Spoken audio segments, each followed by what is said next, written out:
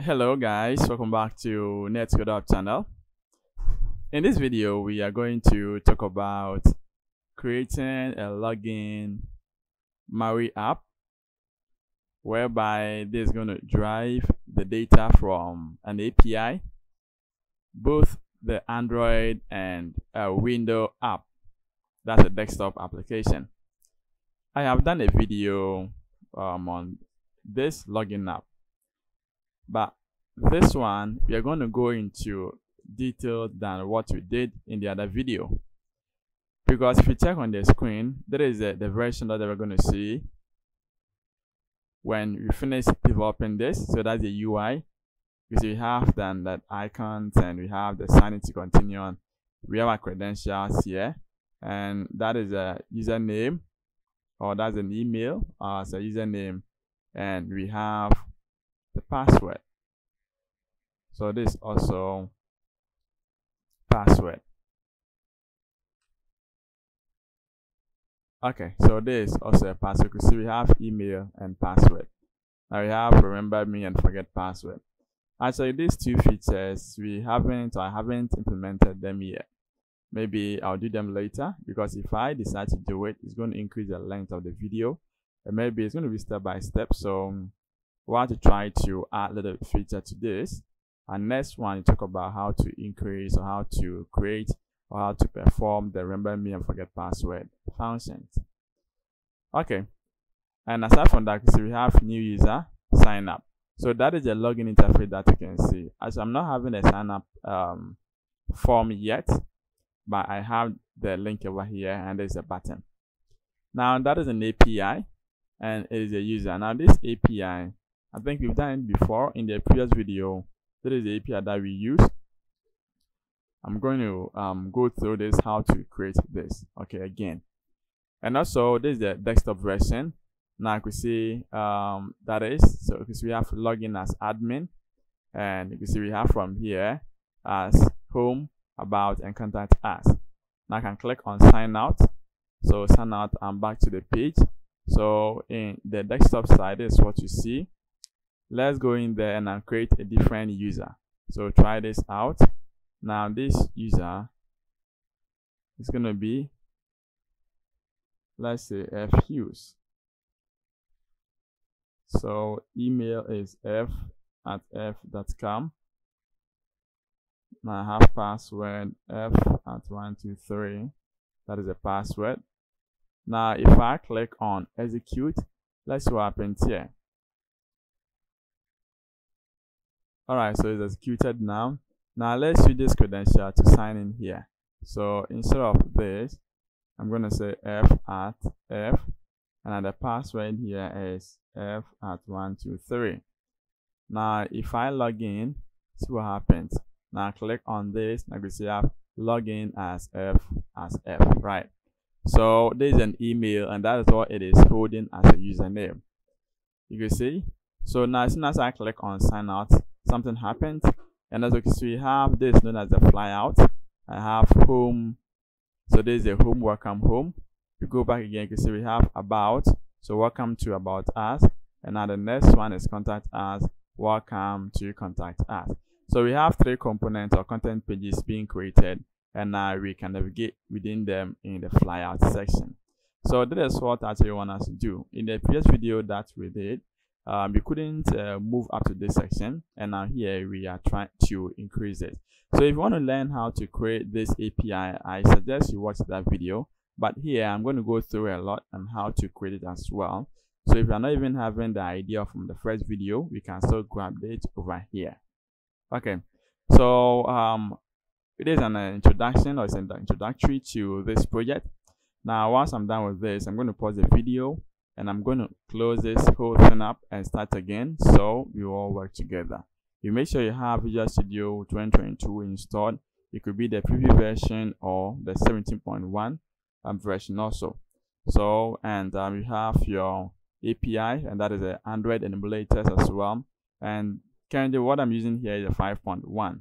So you can choose any of them. When we get there, I'll show you where to choose from and how to move on with that. So let's stay in touch. I'll get back soon. then we move on to start the whole project. Okay, so everyone, welcome back again. Now I have cleared everything over here, and as you can see, it is a default project. So you're going to go through. Now the first one is going to be creating a project. I didn't want to go through this and how to create project, but I thought of it for those who are watching for the first time. How do you create project in Visual Studio, and how do you actually create a solution, empty solution? Then how do you add projects? A solution may contain multiple projects, like what we have here. A solution contains two projects, that is an API project and also a mobile and desktop app project. So how can you be able to do this? I spoke about this in the last video that I did, but for the sake of the newbies, I'm going to go through again with just a simple or a short time. Okay. So first of all, for us to add multiple projects to our solution, we first have to create an empty solution. I have done that already, but let's go through the steps for you to know how to create an empty solution. A solution is like a container which contains projects. So you can first create a container, then you add a project inside the container. To create container, click on File. So launch Visual Studio and now New. So gonna click on Project. So once you wait for the pop-up to load, we are gonna create an empty solution. So as you can see from here, we have project template, so it is loading. So wait for it to get loaded. So now our solution is ready, or our project or template is ready. You can just choose solution from this area, or you can click here as solution. So just type in solution, and you're going to have a solution selected from this list. Here is a recent project template. So the template that you have used recently, it is what you see over here. Now with solution, so I can choose on all projects. So let's see if you're gonna have, okay, so there's a blank solution. So click on this, then click on next. Now give it a name and I'll click on create. So that is a way to create solution. And the name that I give to my solution, it is a login app with app preferences. Now take note, in the previous video that I did, I'll link that video under the description, so check it over there. We use a separate architecture, and this video you're going to use a different architecture. In the previous video, we use event-driven architecture, and this time around, we're going to use the MVVM architecture. That is a model view model architecture. Now, when we say the event-driven and MVVM architectures, what do they mean? Now, when we talk about the first one, that is the event-driven, it means that you assign a name to buttons, then we create an event. We associate an event to a button click. When the button is clicked, we perform the action. So when you check the previous video, you will see buttons. We gave the other buttons name. For example, it could be login button, logout button, save button, etc.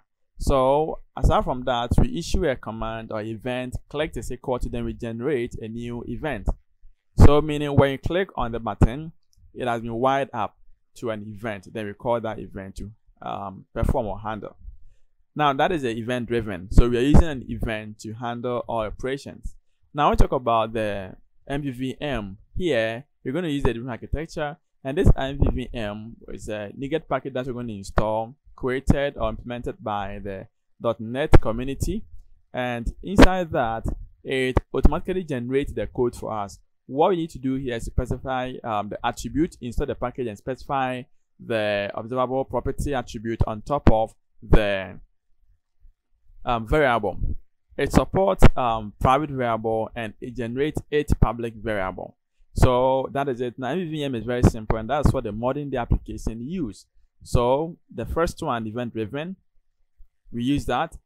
Now with this, you're going to use the MVVM, that's the modern one, and you're going to know the difference between them. So if you want to actually compare the differences, check the other video. Please, I will link at the description, so you can check there and I'll click on that button and I'll watch that video.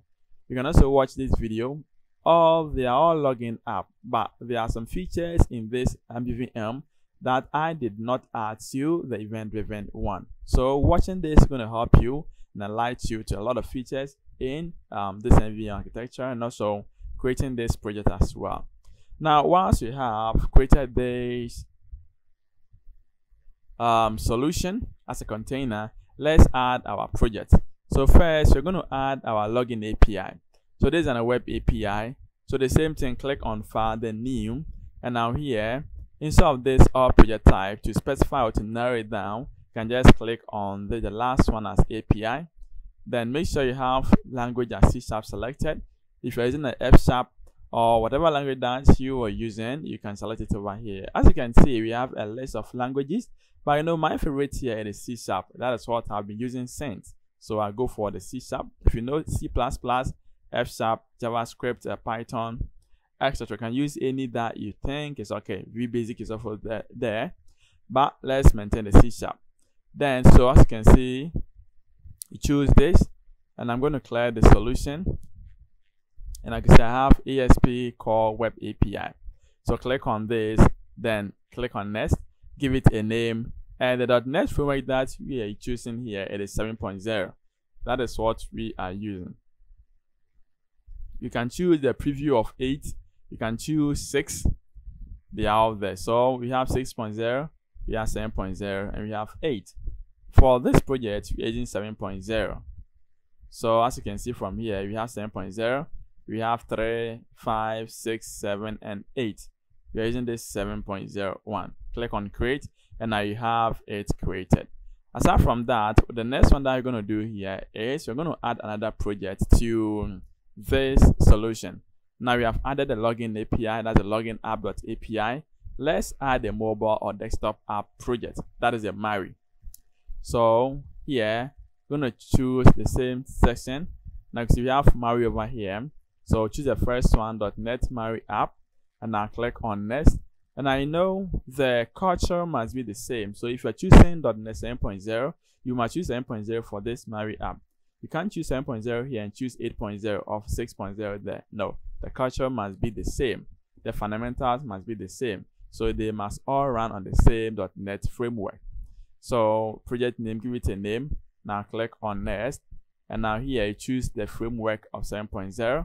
And now click on Create and you get it created. So that is a way to create it. Now let's go through the architecture of this. Okay, so we know what you are going to do with it. First of all, when you open this login app.api, you can see here API is bold, other one is light. The bold means this is the startup project. So when I run this application, this is what I'm going to start. This login app.MAUI here won't start. If you want to set this start, then right click here and now choose on set startup project. So set a startup project. So as soon as you do that, it's going to move from this login app, then come to this. But in case you want to run the two at the same time, right click on the Solution Explorer, then go to Configure Startup Project, and now in there, you're going to select multiple projects, and now choose the two projects, even in order of starting. How do you want them to start? Which one to start first? So click on Multiple Startup Projects.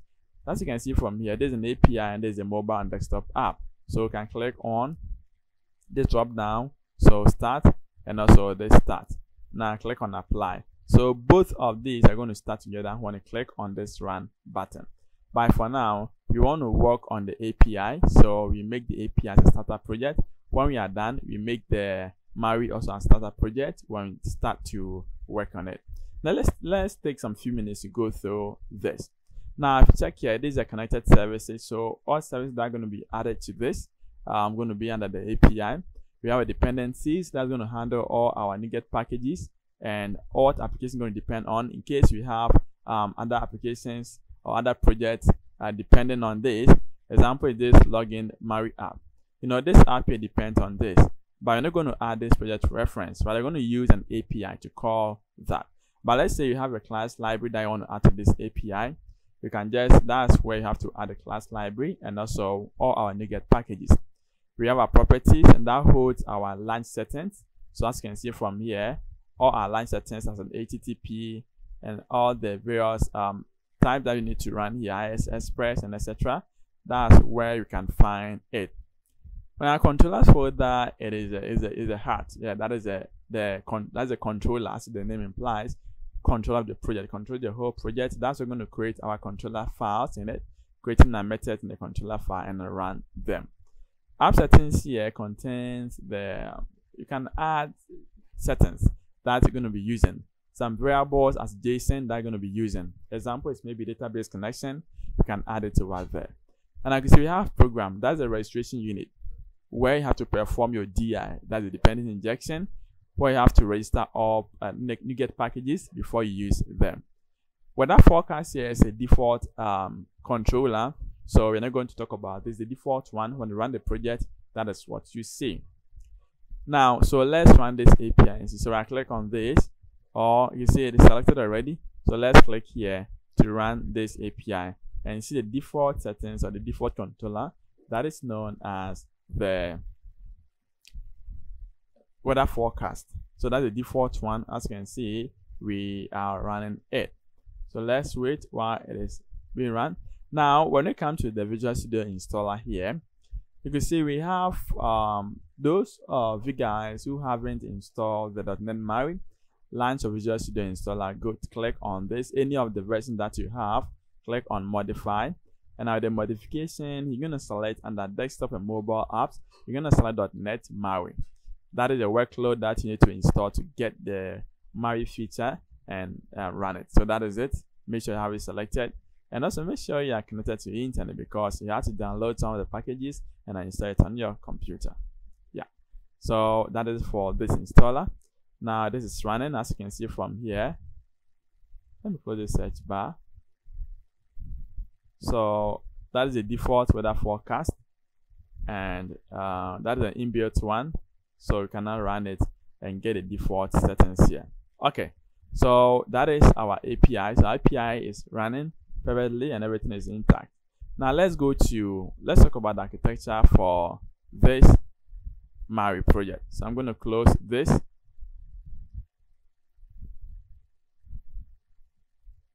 Okay.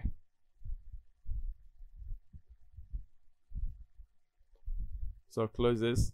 All right. Now I want to go to the MAUI project. So I'm going to make this as well. I'm going to make it as startup project. Now with this startup project, this is also the architecture that we need to use. The first one is dependencies, as I've explained it already in the API. Second one too, I've explained that. Now the platforms here contains all the necessary platform that you're going to create application based on. Android, iOS, Catalyst, Tizen, and Windows. Windows is for Windows application. Tizen is for Samsung apps, Samsung mobile devices. We have Catalyst is for the Mac, Apple, and iOS is for the iPhone. Android is for Android phones. Yeah. So these are the code base files that we need to use. Now here we actually don't much care about this. What you need to do here is to create an application, and it's going to run on these platforms for all the necessary platforms that you need. So all the resources that you need, it got them installed over here.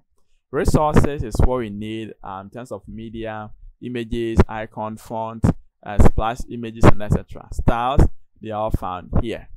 So in this video, we're going to talk about how to add some of the images and how to utilize the images inside the page, as you can see in the introductory video. Now, when it comes to app here, actually, that's where we need to add our resources. So examples what have been done here. Our resources have been added here. At times too, if you want to create a flyout, that is a sidebar, you can also do that in here. And also, when you go to the app shell, that's a navigation hat. So where you want to create navigation, if you want to change the default settings of the page, maybe you have created a new page and you want to change the default one from the main page to that page, you can do it over the app shell here. And also, you can also create your tabs, your flyout, your menus, and everything, and create them here as well.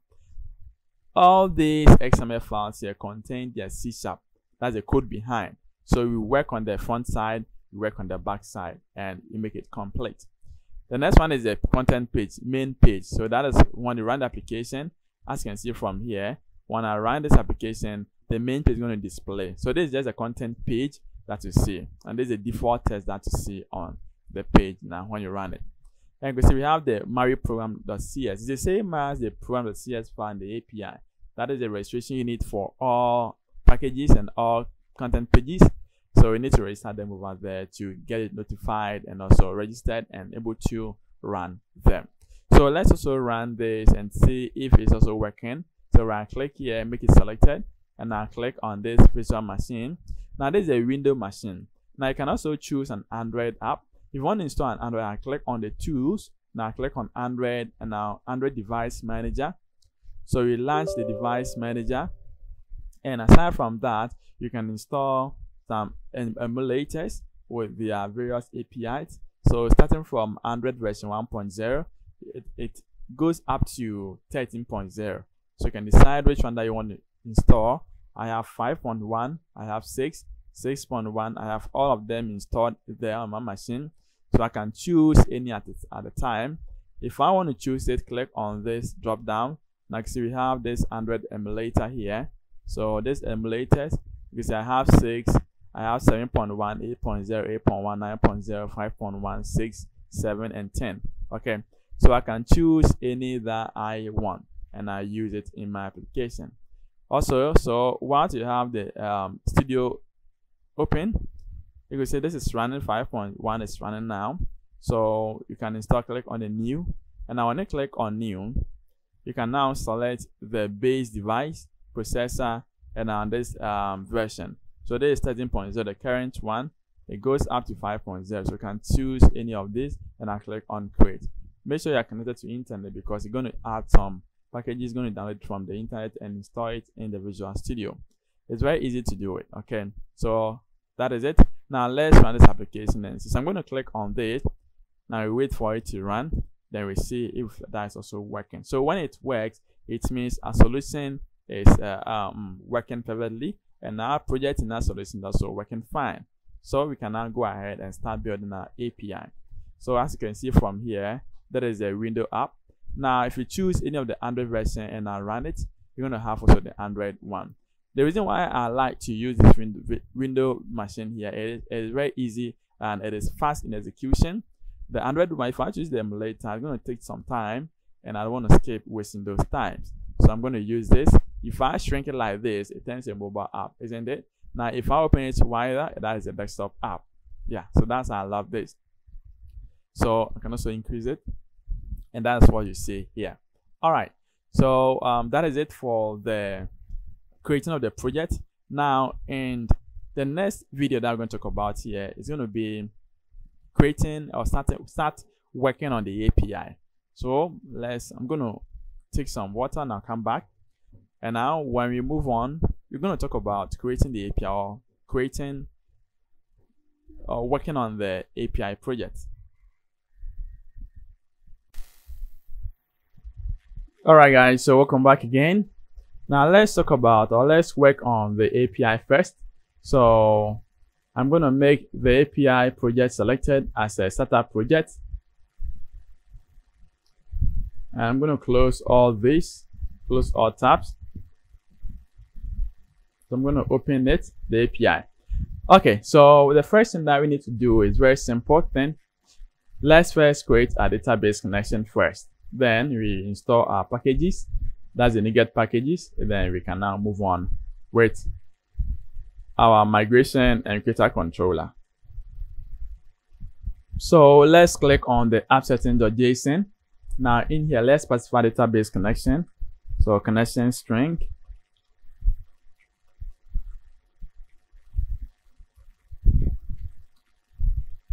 And so put a comma here. Now let's give it a name as default connection. So with this default connection, let's set the server here to local. So that's a local server, local DB. And aside from that, let's set a database name. So database is equal to, let's say, login API and MAUI, API and MAUI DB. So that's our database name. Now let's set trusted connection underscore connection. Let's set this to true. And also let's set trust server certificate. Let's also set this to true. And the last one is multiple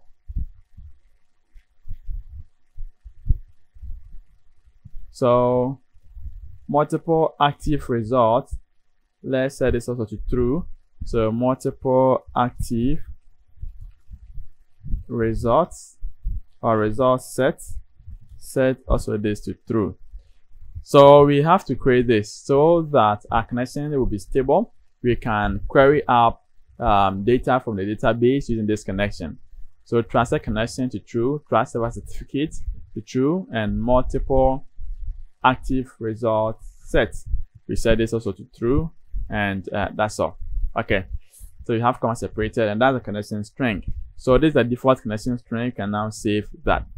Now when we are done, the next thing to do here is very simple. We have to create our, so let's edit. We have to create our app.db contest. So with the app.db contest, we first have to create our database. Sorry, that is our folder first. Now inside this folder, we create our app.db contest class. That is the database connection file. So right click on the project. Let's add a folder here. And this folder, let's name this as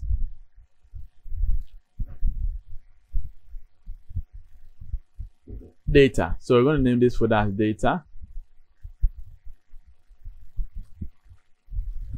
Now let's create a class or a model in this folder. Name it as app.db contest. You can actually name it any name that you want. But for this tutorial, we're going to name it as app.db contest. So add the class.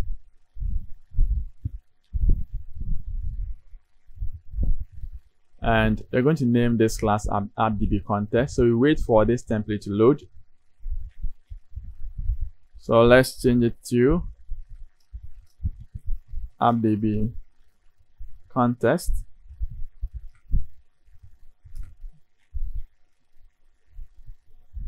Once you have this class created, we have to install some packages. So that's a NuGet package that we're going to use, the entity framework, and also the database management system. So that's the SQL server that's what we're going to use as an API. So when I click on dependencies and I click on manage NuGet packages, I think I've already installed them here. So you have to install these packages. Let's see.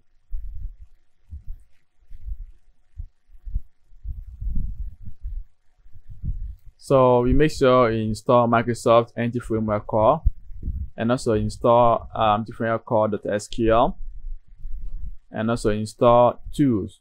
So these are the three packages that you have to install. When you check here, you can see that I have installed them already, so I need not to install them again.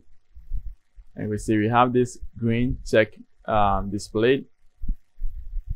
Okay, so install them here. If you can't find them in the installed file, click on the browse tab and now install them here. That's very simple.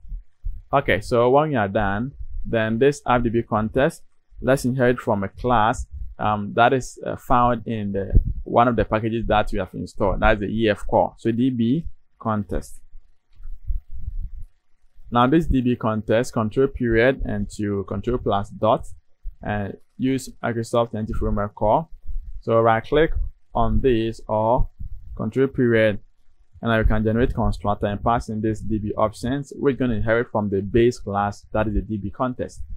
So loading suggestions. Now let's use generate constructor with this db contest option. So you can now grab this, and now in here, let's paste this here. It is inherited from this base option. So this is the base class db contest. Now the next thing that we are going to do here is to perform our database name, database table name. So we're going to use database table name as users, and then we need to use db set, and we need to create a class, a model known as user. Okay, then with this we're going to say users. So let's create this model first. So let's copy this. So using Explorer, right click on the project, add a new folder, and now this folder, name it as models. Right click on this, add a new class, and this class user. So this is the class which contains properties which are going to be used in a database column. So you want to handle there's an ID, user ID. So let's say user ID. Also we have string, and this could be name, and let's say this is string, this is email, and let's have the last one,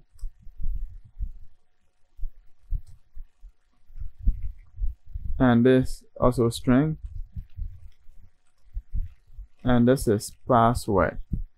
So these are the properties that we need. So in a database table name, we're going to have user ID column, we're going to have ID column or ID field, name field, email field, and password field. Let's save this. Now keep editing. Let's go to the AppDB context, control period. Let's include it here with our API models. So we're good to go. So once you are done with this, the next thing that we can do here, let's see. The next thing that we can do here is to create. Now we can set this to default. Let's set this to default too. Yeah, and this default. Okay. We can save this. Now let's register our settings. Keep editing. So Solution Explorer and our program CS. So let's register our settings over here. So in our settings, what are you going to do?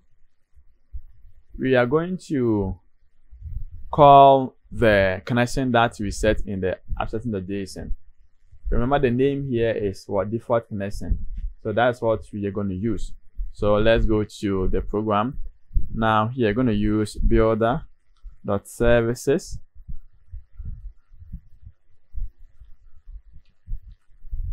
So .services. So .add DB context. So .add DB context. And now the class is what? AppDB context.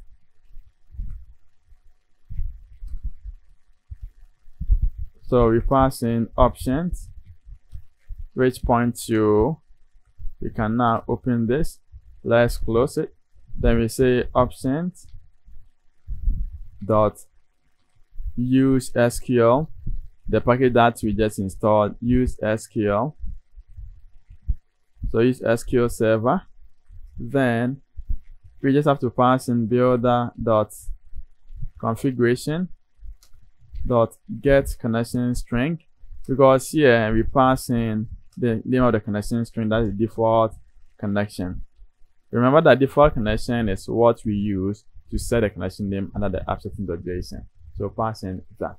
Now here, since you have this, you're not going to throw any error here, but you can still allow in case this is deleted. We can, so we say if it is null, we can throw new connection or new exception. So that's an invalid exception, invalid operation exception. And now we can specify, so connection, then you can say default connection,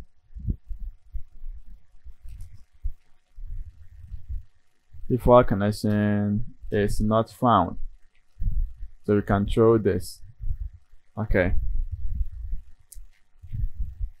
Now let's add another bucket. So throw new section, connection was there, and we have to clear one of these. Yeah. We have our connection ready. Now what you have to do here is to create our database. So to perform migration. Okay. So let's go to, now it is building this, so let's wait to build it for us.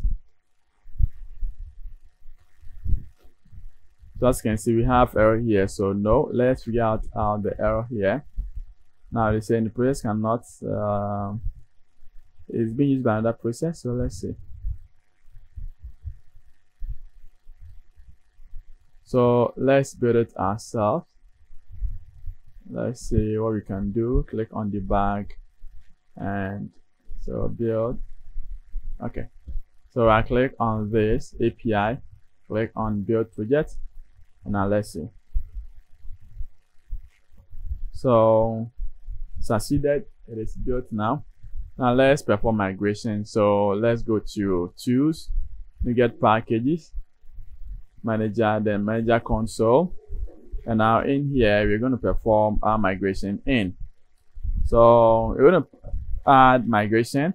We specify the name of the migration, and now we specify the output folder. The name is dynamic. You can change the name, and also the location, you can change it as well. And so I'm going to take a lead here for you to know how to work on this. Now let's wait for this, the partial post to initialize. Then we can now move on with it.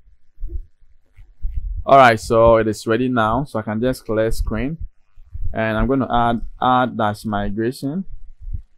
So I'm going to give it a name as initial.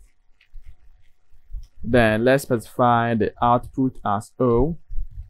I have a folder called data, open it, and this is the name of the migration that I want to put in. Put all in a folder called migrations. And so click on. Okay, so to get it run. Now, the reason is you see that here we have this selected, login.MAUI. So no, you're not going to perform that. We have to select this login app. Okay, so let's choose this, and let's do it again. So that's a login app rather. So we see bit succeeded, and now let's wait while it is building it. So it is done, and as you see, there is the file. Let's update the database. So update dash database. So it's going to run the SQL query using the EFCore. So let's wait. So we see it is running it, and now it is done. So we can now close this. Now when you check application or project solution, you can see we have a folder called migration in the data folder. And when you click on it, you see we have the initials class that we specified. So our migration is performed successfully. Now what you have to do here is to create our controller. So right click on this controller, and I click on add the new controller. So this new controller, we're going to specify the name as user. So user controller. So click on API, and now instead of choosing the empty, let's use the scaffolded one. So let's use, we're not going to use the endpoint. Endpoint as for minimal APIs. And now so let's use controller identity framework core. Okay, so this is going to perform create, read, update, delete, and list all the data in. And now let's click on add. We're going to provide the name as user. So let's wait. So model class, which class that you want to use? You want to use this user class. So what is the DB context? We have the DB context as an app DB context. Let's select that. Database providers in SQL Server. So that is automatically selected. And now what is the name of the controller? We want to use as user controller. So user controller.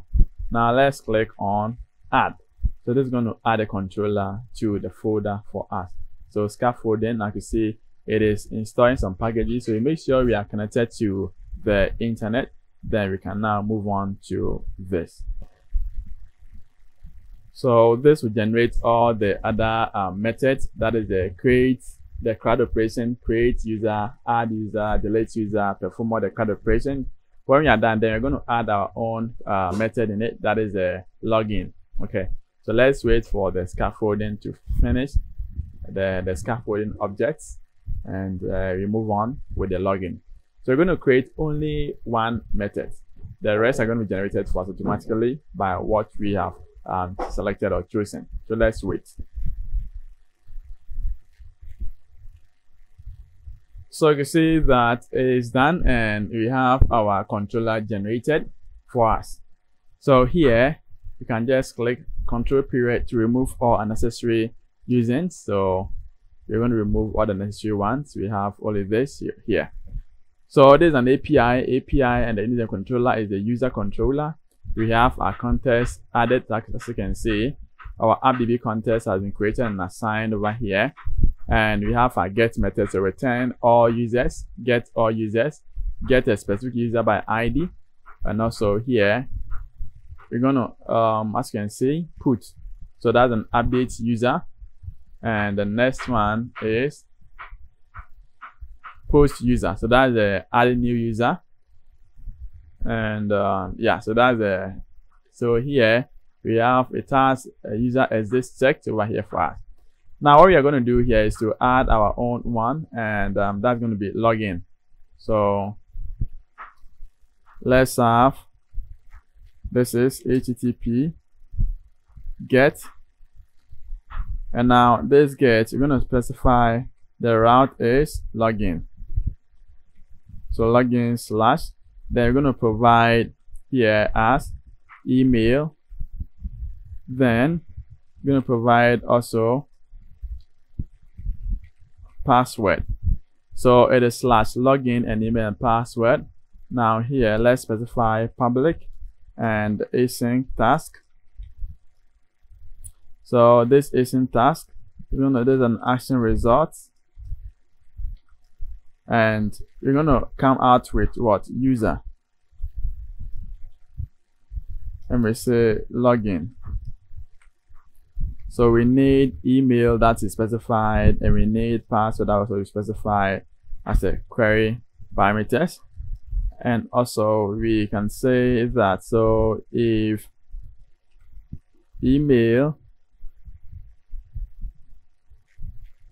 so let's use, so if string dot is null or white space, so let's specify this email. Okay, and also we can say, and string dot is null or white space, then we can specify this password. So if they are not null or they are not white space, then we cannot move on with this. Else we can return bad request. Can return bad request.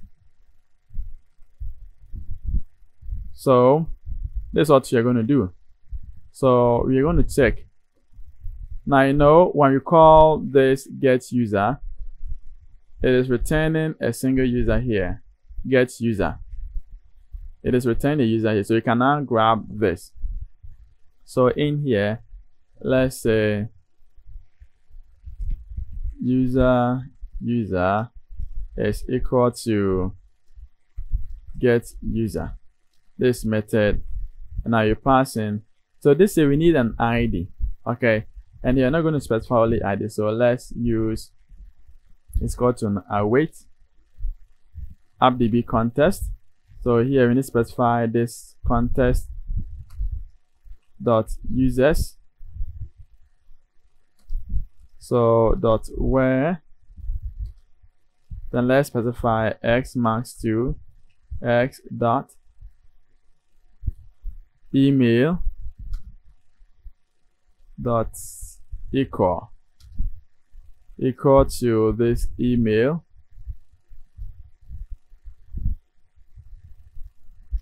and also x.password equal to this password coming in. So dot first or default async.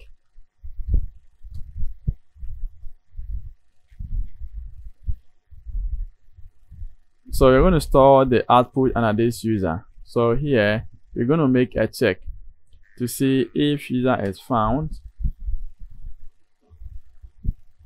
We can now use variable instead to clear this one.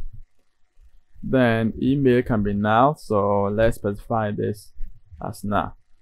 Then we say if user, so if user is not equal to null, then you want to return if user is not equal to null, so return okay user. Okay.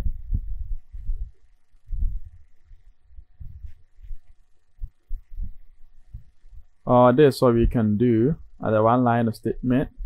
So we can say return user is not equal to null question mark, then return okay with the user, or return instead of null, return not found.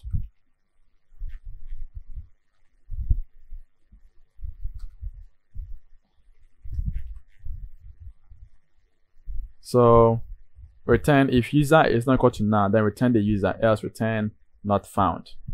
Okay, so this is what we need to do to get this ID done. Now once you're done with it, let's save this.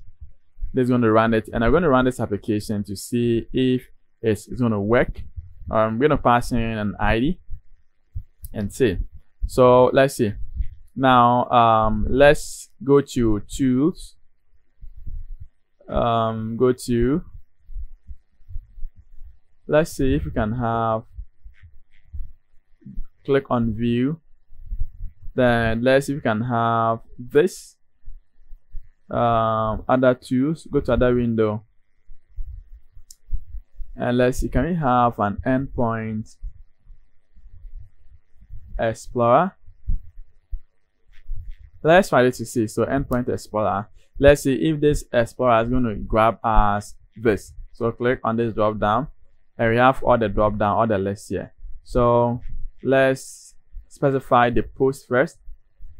So I click here and I click on generate request. So that is post. Let's wait for the request to get generated. Okay, so this is the post, and now we need to specify name. Now name is, so let's say this is Frederick Hughes. Let's specify email,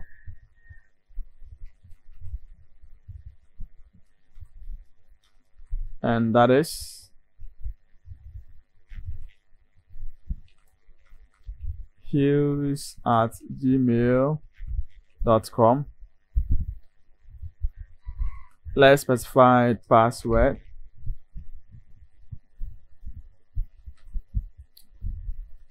and let's say Hughes@123.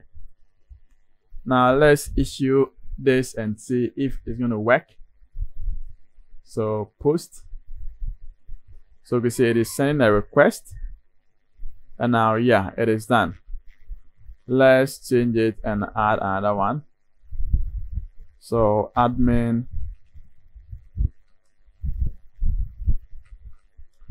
so this administrator,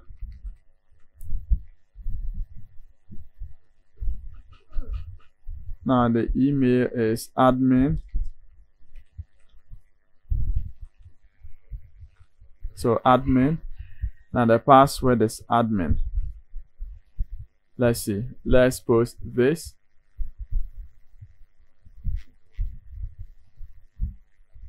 Okay, so you can see this is gone. Now this is a new way. That's in the feature version. That is in the version of preview version 8.0 and above. 2022 preview version contains this. That's an HTTP file, and that is all you can use to test this. So instead of wasting time to run this, the Swagger UI, to run this and to test everything here, we can now test everything within the application. That's what we are doing. Let's add another one. So this is user, and the user is user@gmail, and the password is user. So click on run this, and I have it. So let's see, Endpoint Explorer. Now let's get all generator. So let's get all. So you see we have 3 data in our database table. Let's log in and see. So go to Endpoint. Now this login. So generate request. And now this login, we need to specify email. So this is admin@gmail.com, and we need to specify the password at admin@123. When this works successfully, we're going to return the details of this get, and I can see we have the details here, so it means that it's working. Let's specify this user TNC. So user, and the password is user. Let's run this. Good, we have the user details here, so it's also working perfectly. Now our controller is done. Now our API 2, it is activated. Now what you have to do here is to consume our API in our MAUI project. But as I speak now, we haven't created the MAUI project yet. So let's go in there and create a project. We've created a project already, but let's go in there and design our forms, and also try to include or call this API in the MAUI project. Okay, so we can make it a dependent. I'm going to depend on this to retrieve the very values over here, and I'll work with it. Okay, now you make sure there is a local host, and there is the address, and the port here is 7173. All right, guys, so we are going to now work on the MAUI project. That's the desktop and mobile app project. Now we are done with the API, and as you saw in the testing, it is working. So we can now go to Solution Explorer, and now I'm going to close all and leave this. So close all but this. Yeah, so Solution Explorer. Now you can see from here we can now shrink the API and now expand the MAUI project. So let's create a content page. That's a login. So right click on this. Let's set this as a startup project. So set this as a startup project. That's the MAUI project. Right click and now add new item. And this item, we are going to choose content page.net MAUI, content with XAML, and the name of this is going to be login. So login page.xaml. Now, once you have created this page, we have to install the architecture. What makes this as an architecture project? The MVVM. I said earlier that we are going to use this MVVM. That is a model view model. It is actually a code behind file. The display that you see, the actual code that you see when a user interacts with the UI, it is what you know as the MVVM. The code behind file is going to handle it. The MVVM is going to handle the code behind file. Okay, so it's very simple, not difficult at all. So we have to install this.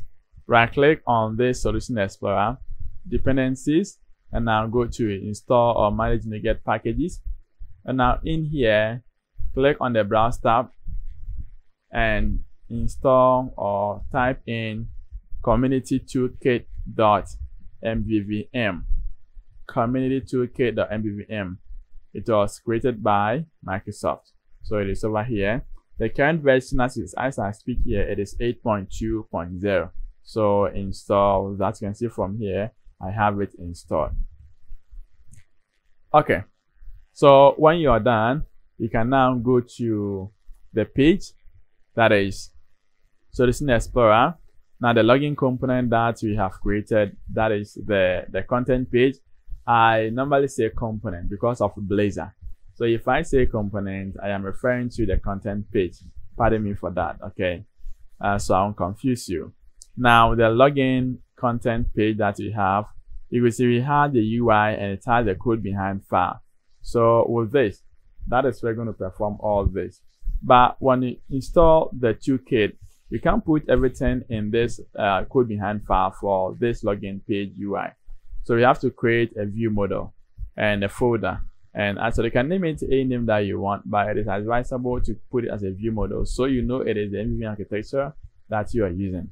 But I can change the folder name to a name that you want. So I click on this and I'm going to create a new folder. And the name of this new folder here is going to be view models. So view models. Now this view model, let's create an MVVM, that is a class. Now this class is going to have the same name as the page, because the file that we're going to create here, all the events or all the event or functions happen in here are going to be used by the UI. So let's give the login page, the name of the UI is login page.xml. So let's use the MVVM name as what? Login page view model. So add a class and the name is login page view model. We do that so we can identify it easily. So login page. So we add the view model to the name of the content page, login page view model, and we put that inside this view models folder. It is a class. Take note. Click on add. Now in here, you know, with the login, when you're about to design the UI, you're going to use the email and password. That is what we need for now. So email and password. Let's set this so we can clear all this here. And at the namespace, we can put this to clear this.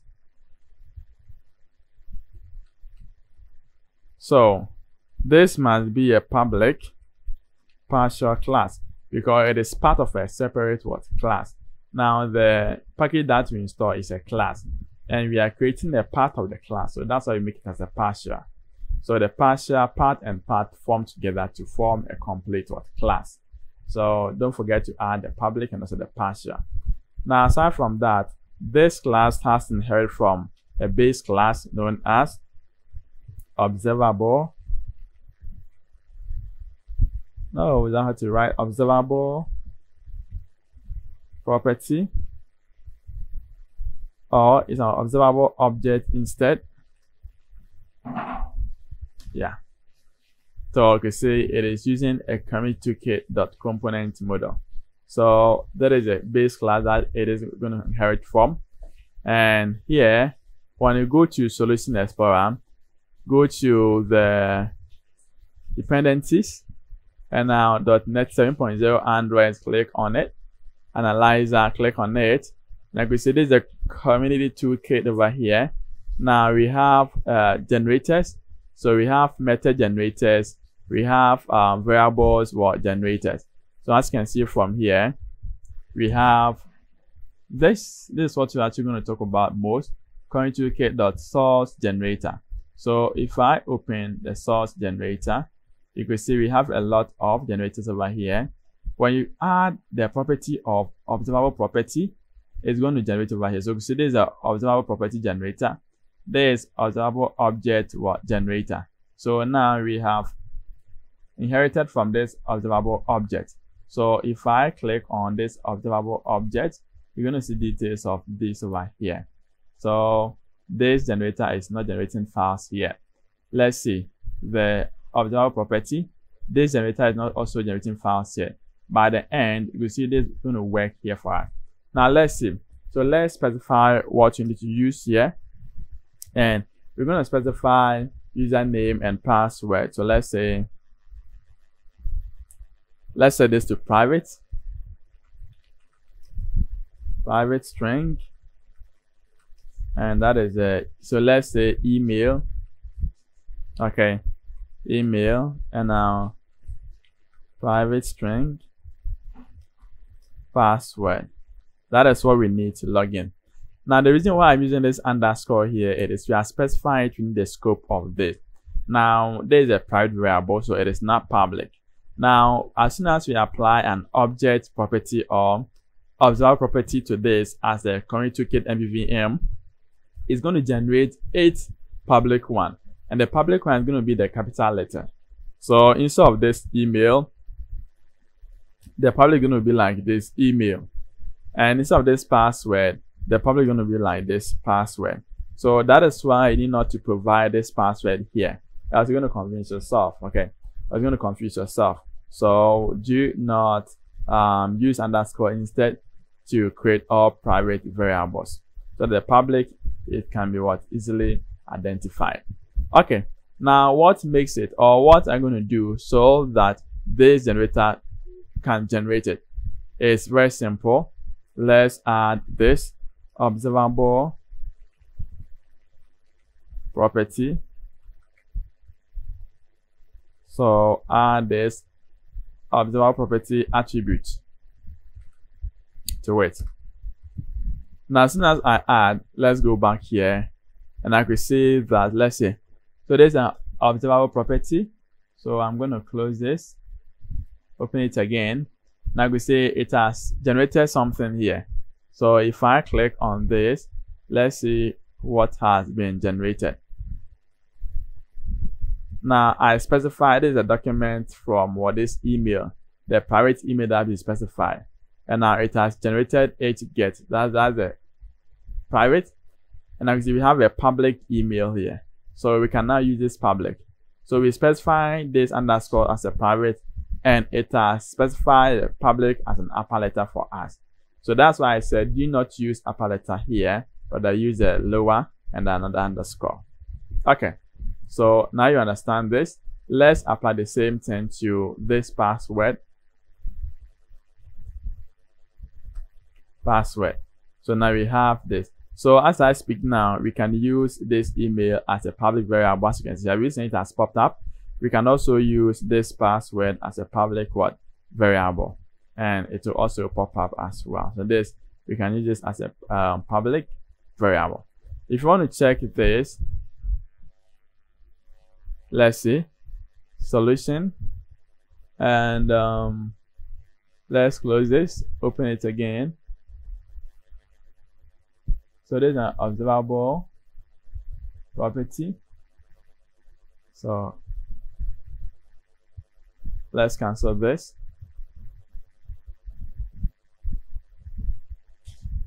Solution Explorer. Now let's take a look.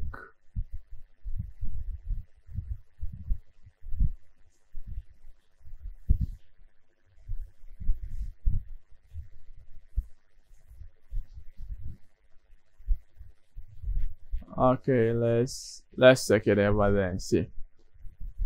So observable property, I'm going to open this. So let's see if we can have, we have email here, and you can see we have password. So that's the public as password here, as you can see.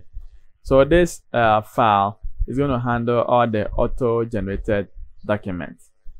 Okay, so now we have this. What can we do? Let's go and design our UI. So let's close this. Now our UI, that's a markup. So login.xml, this is our UI. So here we're going to design it. So you can clear this off. That's the default one. You can clear this. So I have some images here, and that is what we're going to be using. So I have this log, this user, and this logo.p. They are all in PNG. So we can now grab this, can copy them, we go to our page. Now our resource folder. So this is our resource folder. You open it, and so we have images. So this images, I'm going to click on it and now paste this. I'm going to paste this media here. That's a log, logo, and user. That's what you're going to be using to design our login page. Okay, so what's the first thing to do? we can use vertical stack layout. So vertical stack layout, and that is it. And let's use frame. So we can use frame here. And now this frame, let's use corner radius. Let's make it round. So as 50, let's also set the width request as 120. And also height request, also the same 120. Let's set margin 0 left, 20 top, 0 right, and 0 bottom. Let's set padding to 0 both left, top, and bottom. And maybe border color, let's set this to green. Yeah, so here you can decide to set anyhow you want it. Okay, so it is not like a static, you can change this. Now let's add image. So this image, the source that we need to add here is logo.png. This is what we are adding. And let's set height request to 80. And I'm going to start with request first. So with request to also 80. Now vertical option, let's make it a center. So let's make this a center, and horizontal to the same center. That's all. So this is what we have now. Now in order for us to, let's close this. So in order for us to see what we are doing live, let's save this, click on this, so we can now run the live preview. So this is building. So let's wait for it to get built. Then we can now click on this window machine to have the live preview version, so we can see what we are doing. All right, so let's click on this to run this up.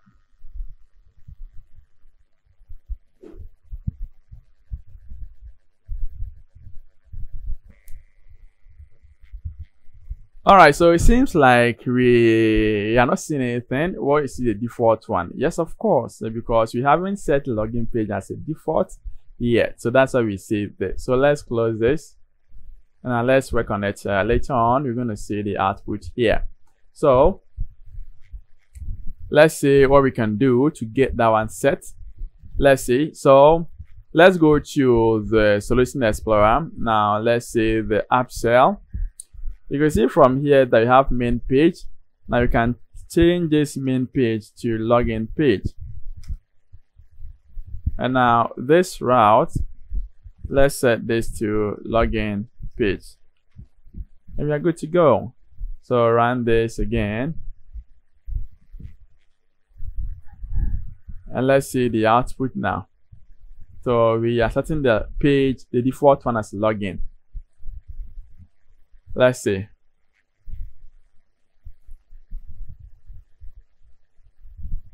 Okay, so you can see we have the image in the middle, right? We have this circled one over here. You can decide to set this to anyhow you want it, but for now, let's maintain this as login. So if I shrink it, it is so in the middle. You can see it's in the middle. Yes, of course. All right, so you're on the right path. Let's move on with it. Now, what you have to do here again is to have a label, and we can display something like sign in to continue on, log in to continue on, whatever that you want to do with, you can do that in there. Remember that is in the UI. So UI, you can customize the way that you want it to be done.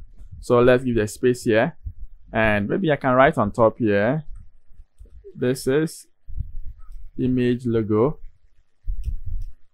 on top, and Control K and C, comment this. Okay, so here too, I can say this is free test.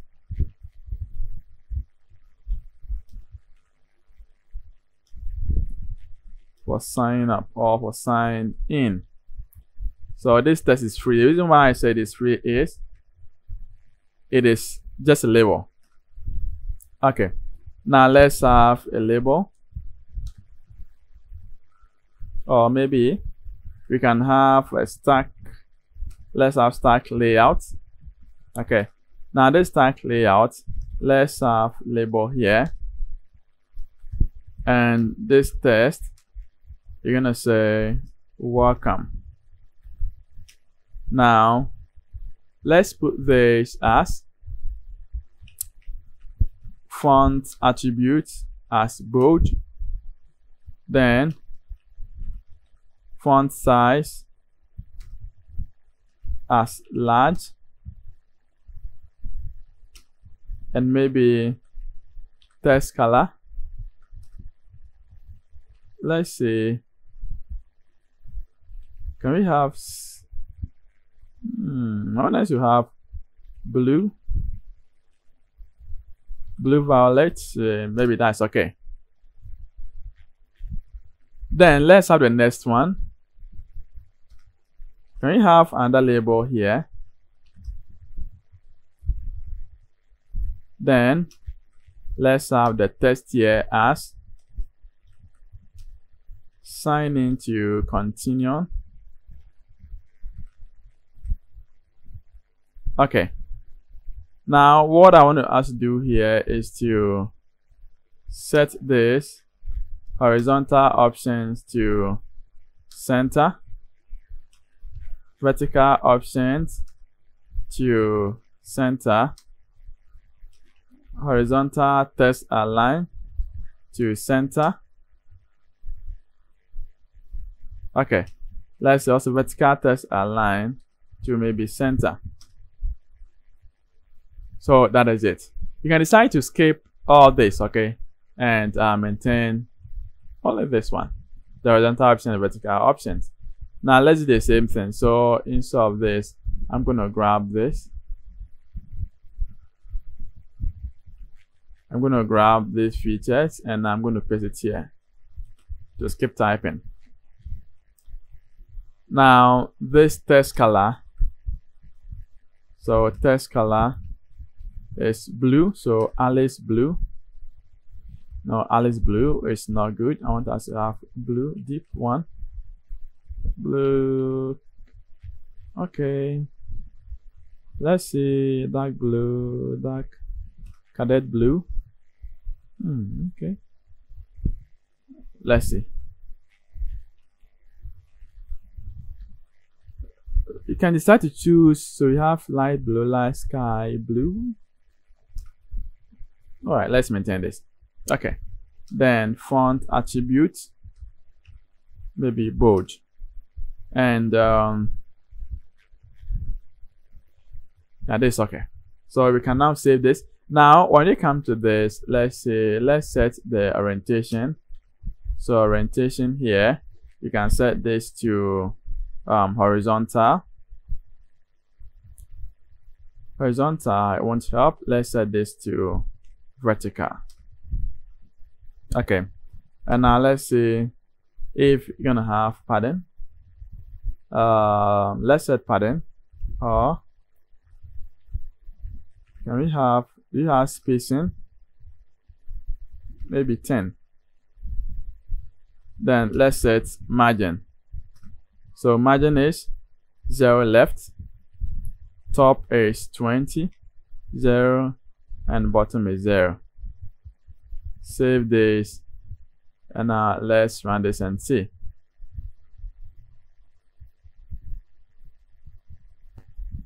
Oh, all right. So that is what we have done.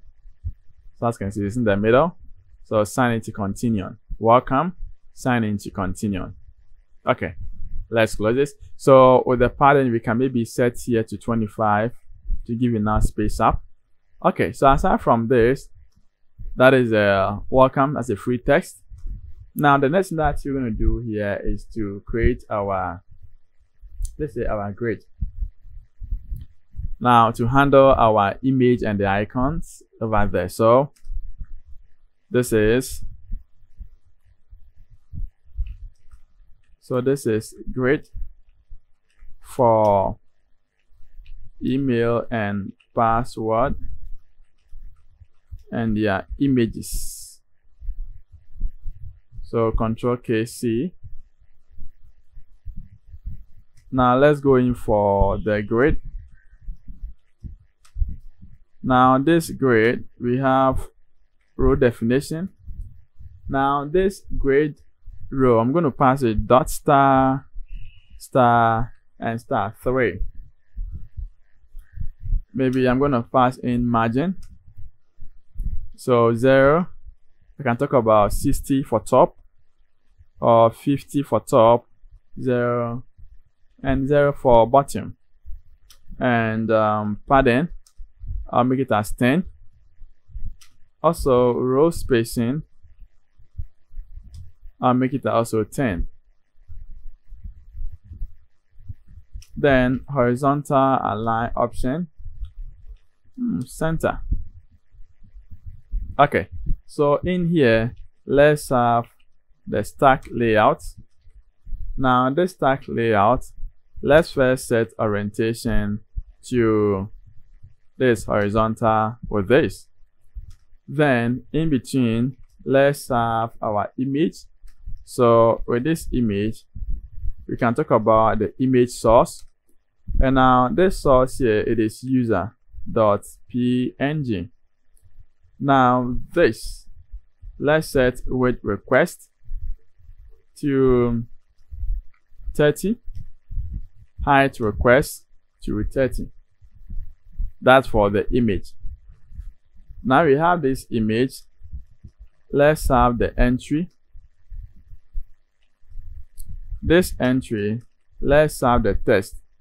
Now this text, we are binding it to email. So email is not working here because we haven't added the namespace. So let's go in and add it. So XMLNS. Then this is a view model. So this is view model. So this view model can specify like this: namespace,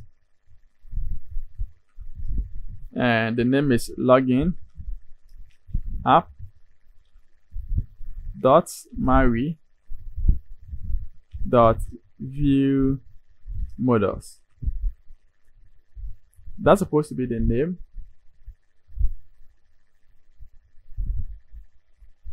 So before this namespace, I must have this CLR space, then namespace. So this dot view models. Yeah. Now let's see. This is email. Will it pop up? Still, it is not popping up. So we have to add binding first, then email. Do we see email? No, we don't. Let's check it once more. So after adding this, I forgot this. We have to add the data type. So X, and add the data type. And this data type must be this view model. So view models. Then we can now use this login view model. So here, let's see. So email, and I have it over there. Okay. Let's set the height of this. So width first. So width request 300, height request 50,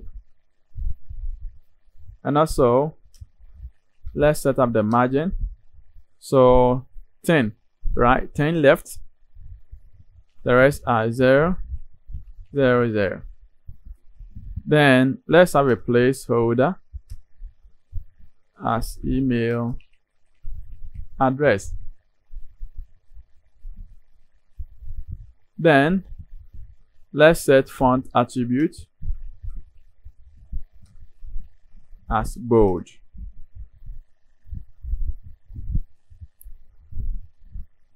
Yeah, so very simple thing that we are doing. So that is for this. So I'm going to space up this, and I can write in here. This is for email address. So Control K C. Now I can just grab the same thing and I'll paste it for password, isn't it?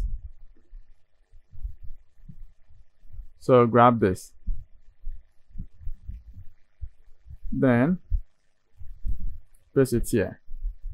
So instead of email address, this for password address. Yeah, password. And this is going to be lock.png. And here it is password. Now you have to add one feature, and that is password. We set this to true. So it's going to mask the test. Alright, so now we have this grid done. You can now separate this, so that is a grid. We have to also add one thing, because you know the rows are 3 and we have used 2 now. Okay, so this stack layout, we have to specify grid.row. This is 1 because the first one is 0 and this is 1. And let's see. So the same stack layout, and now this is grid.row, and that is 2. So making out the 3. Let's have margin. The left is 35, 0, 0, 0 for top, bottom, left. And also orientation, we want to be horizontal. Now in here, let's add checkbox, and now it's checked. We say false. Let's have font attribute.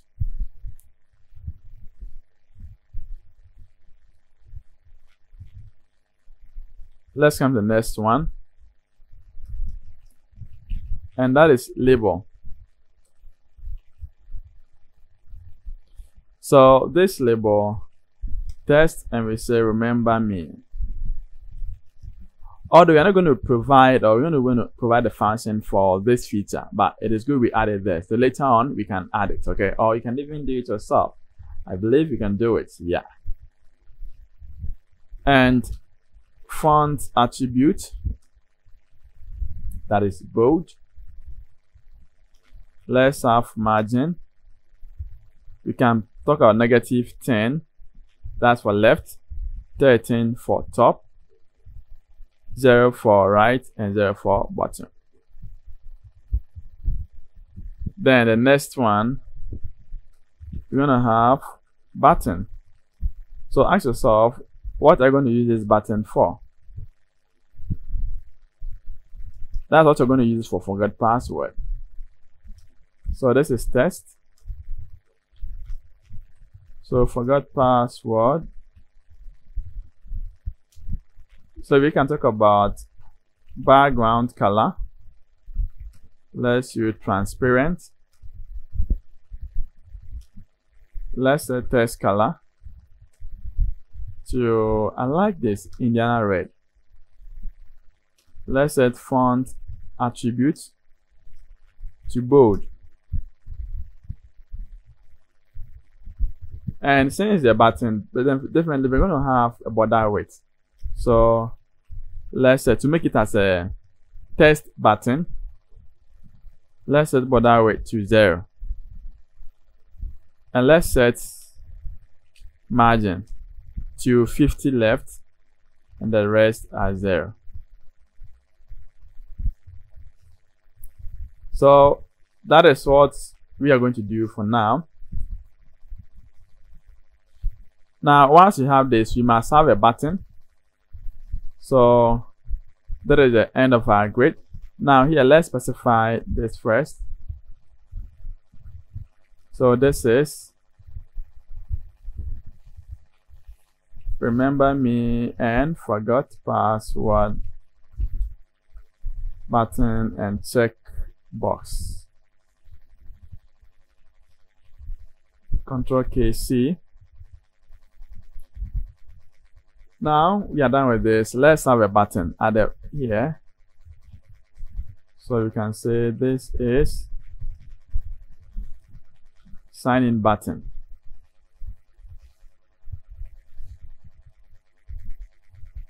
And we can put it as a button. And now this button, let's have command. So with command, we're going to leave this. Let's move on. So font attributes is going to be bold. So this is test. So sign in. Let's have corner radius. Corner radius 10. Let's have font size. Large will be okay. Then one thing left here for us to do is we have to add the font size to this level. That is with the remember me.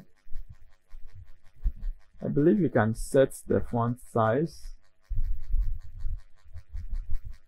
Let's maintain that and see, and then we can modify it. So we have this button as the font size here, it is large. Okay, so let's set vertical option to center.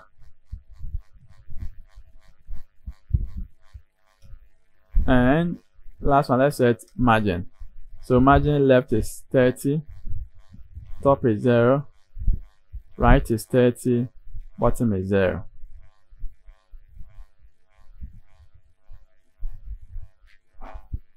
So that is the button. Now let's say, so this is new user, sign in.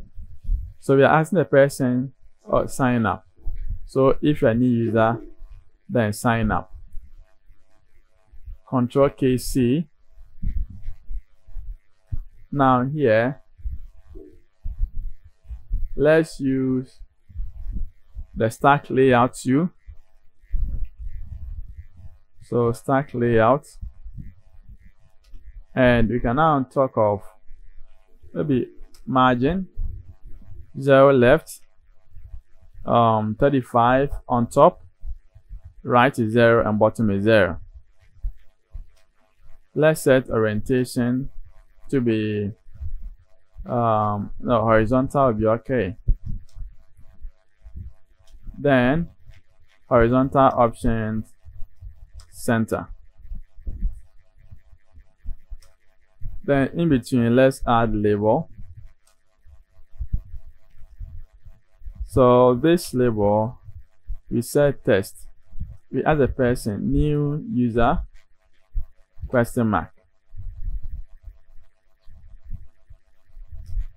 Horizontal options, center. Vertical options to center. Text color, blue. Then let's have font size small. Let's add a button. So we're going to make it as a test button.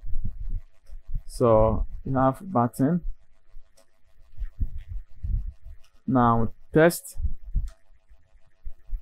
sign up. We have font size here, small. Text color, let's say green. Font attribute, bold. Border width, 0. So let's also set vertical options, center, horizontal options, center. So I believe this will help. This is not the best, but it's manageable. And let's set the last one as background color. So background color, you say transparent. So when you save this, let's run this application. Now let's see what we have now. So we're going to have a problem here because we did not specify a parameter here. So let's go to the view model. Let's have a method first, then we specify it in there. So in our view model, we are going to specify the button. So when the button is clicked, what do you want to do? So we say public and async. So let's say login or sign in. So sign in. And to make this, let's add relay command. This is going to generate this. So we have async, and this could be void. So this sign in, let's make this. So this sign in, let's go to the page, and now where we have our button, this button command, let's specify binding, and now that's going to be sign in. So sign in command. So this is also going to be generated and add what? The command. That's why we have this command added. Now let's run this and see.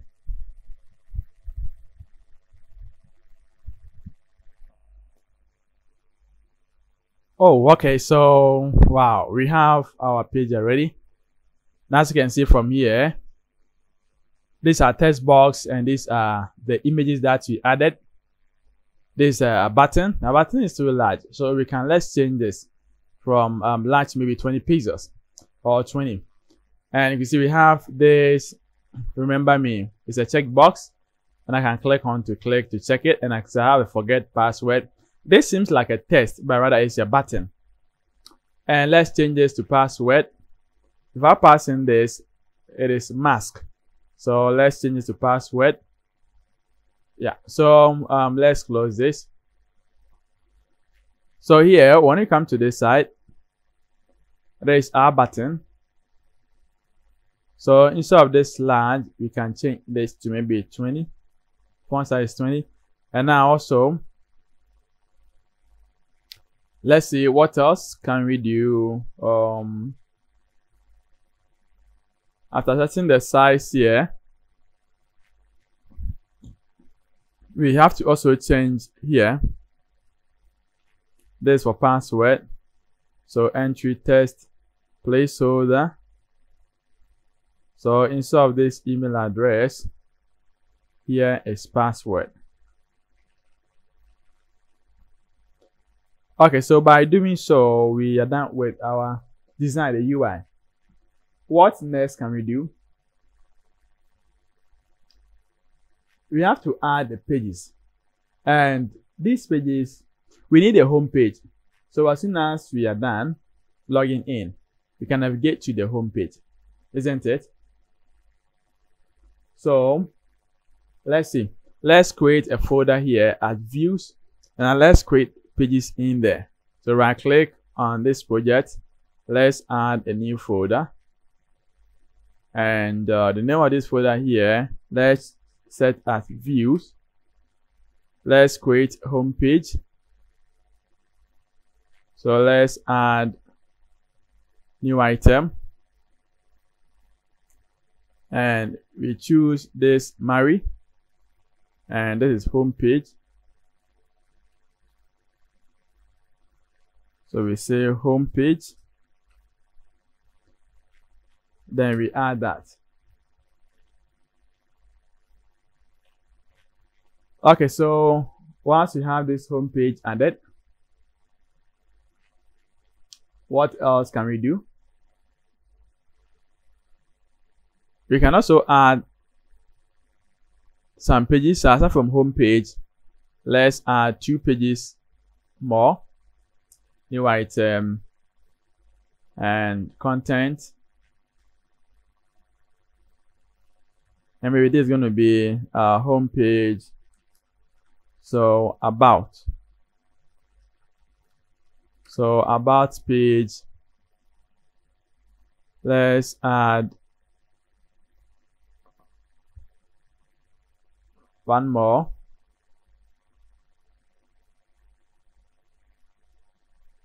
You can have contact page. So you have contact page here. And aside from this, let's create one page here. You know, this is login up. So we can also create one page. And this page, we can name this page as content as what? Register or sign up. So this one is register page.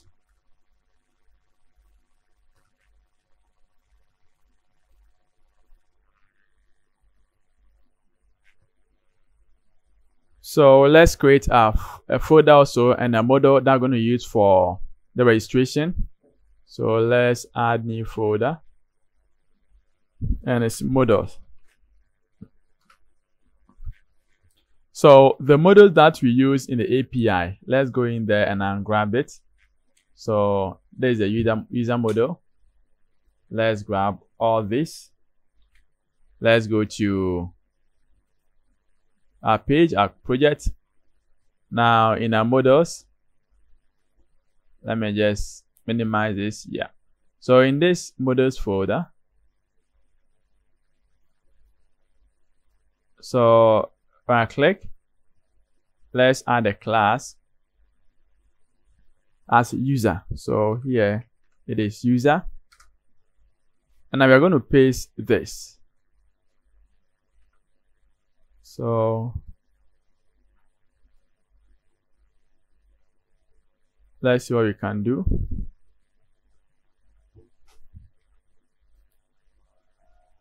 And here we set this to public.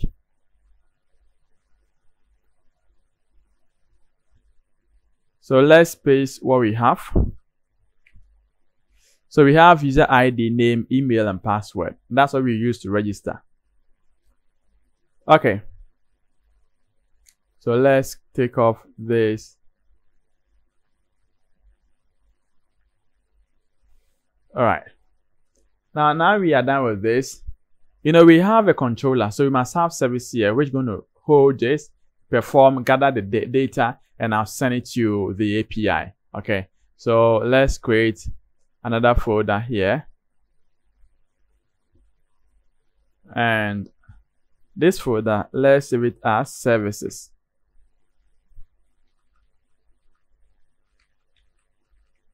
So this is services.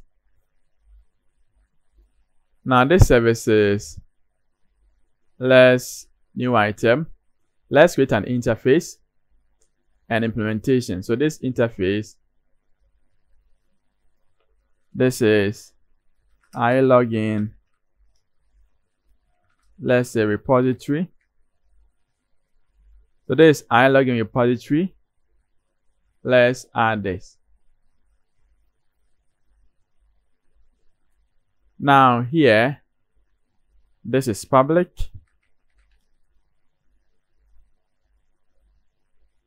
Maybe we can clear all this.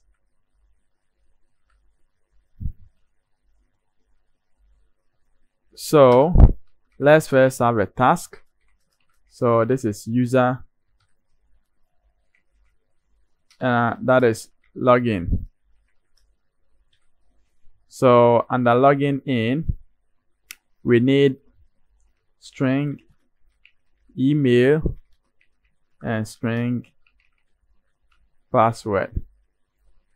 We can also add task and the same user, or you can try to not make it as a task. We can say we are not returning anything here, so we can say void register, and now we need user and user. So control period, let's include this models. Copy this, paste this here. So this is to register and this is to login. Other way, this is our login repository, but we can still have register here, or we can create another register repo and then paste it there. So first of all, let's cut this. Let's focus on this, the login. So when you are done, let's go to service folder and let's create a service, and that's going to be a class, implementation class.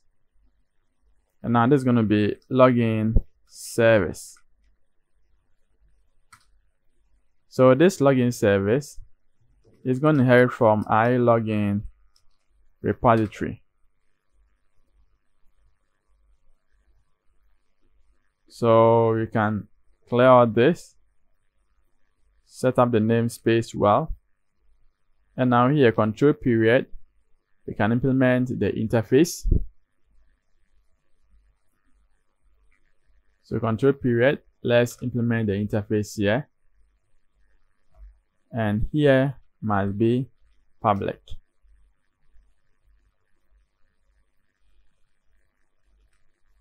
Implement interface.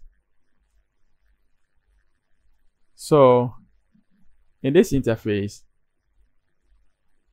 we are going to perform all other operations that we need to do. So we can create, we can say var client is equal to new HTTP client. And now this is the URL.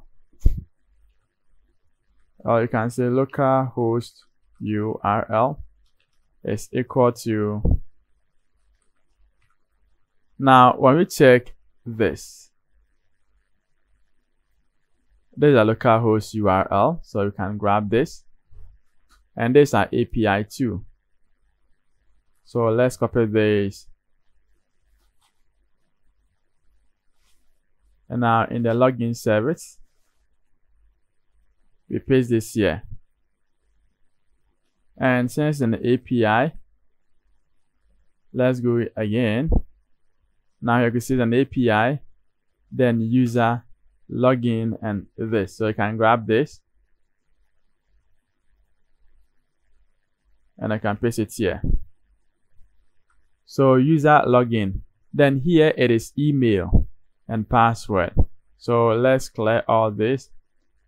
Now when you get to this, we say plus email plus, then you bring this /, then plus password. So we grab the data, we pass to the API, and off you go. So once you have this, we can say client.base address is equal to new URI, then we pass in this local host URL. Then you can actually grab the HTTP response message. So let's create an object as a response as a variable here is equal to, so await then http.getAsync. Then we can specify the request URL. So that is a client dot base URL, base address. So we're executing this. So let's see.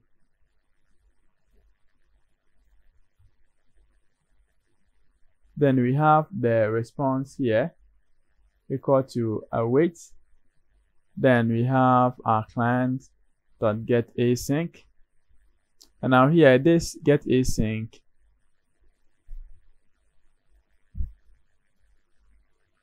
or we can specify.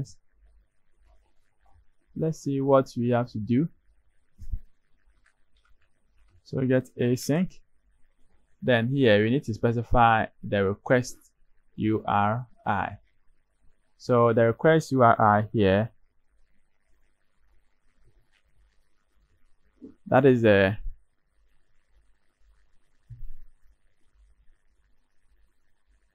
client.base. So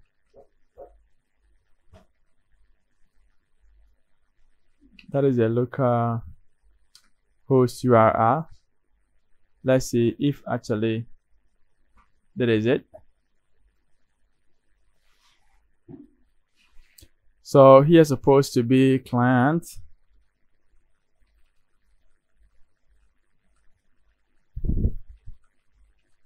that is client.base address. If we check here, it is HTTP request response message. Okay, then we can create user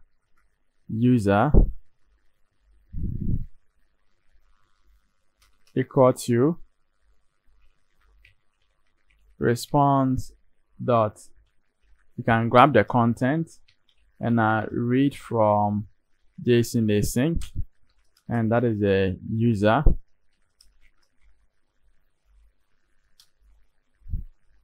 So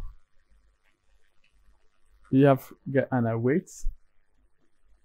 Then let's return. So await task dot from results. Then pass in this user. Okay, so that is login. So it's going to grab the date content here and now store it here and return the result. So it could be null or it could be data. But in case, so that's what, when the button is clicked, when this method is called, that is what it's going to do. Okay, so we can grab this. Let's use try block.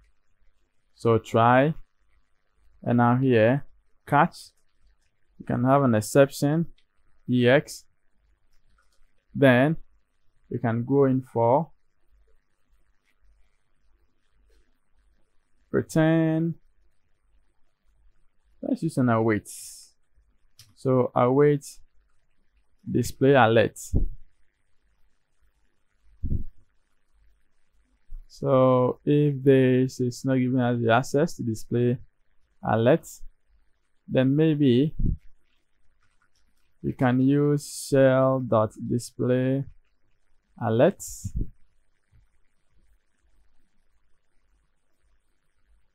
Okay, so let's see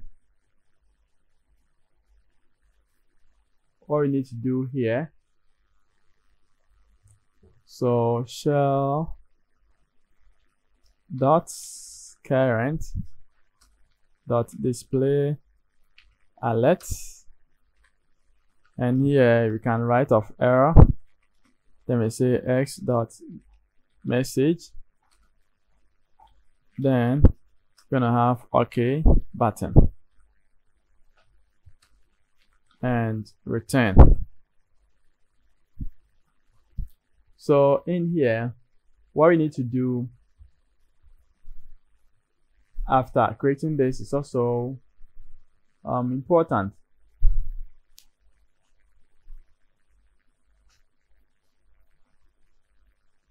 Now let's see. So with this button, so we need to check. Now let's clear this first.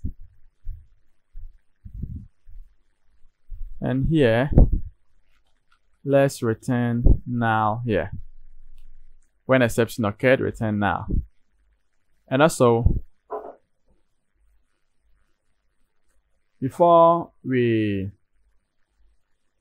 read from this, it will be good if you check for the response first. If the status is okay, then we return this to the user. So once you have this, now after we grab the response here, let's check it here. So we say if response dot is success status code, meaning if it is 200, then let's read. We read the response, and now we return the response.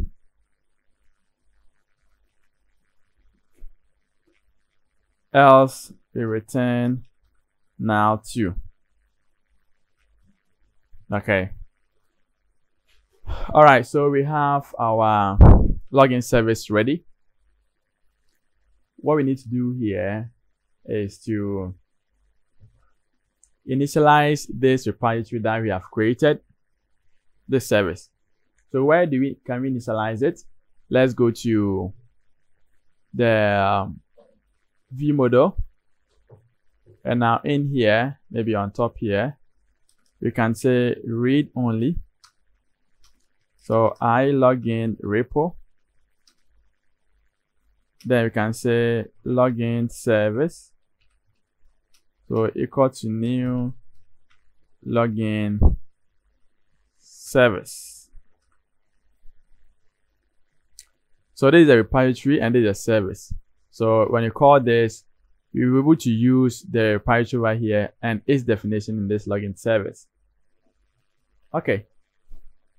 Now, after we are done with this, we need to initialize the user model in the app.xml.cs file to make it global object so that we can store the user details, name, email, and etc. So let's go to solution and now click on the app.xml. Now with it, the code behind file in here, let's make it a static, so public, and let's make it a static because we don't want it to change. Then we say user and user. So we create an object here to store the user here. So control period. And this must be on top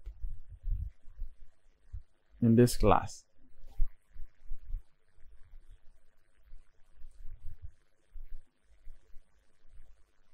So we have public, might be lowercase, public static.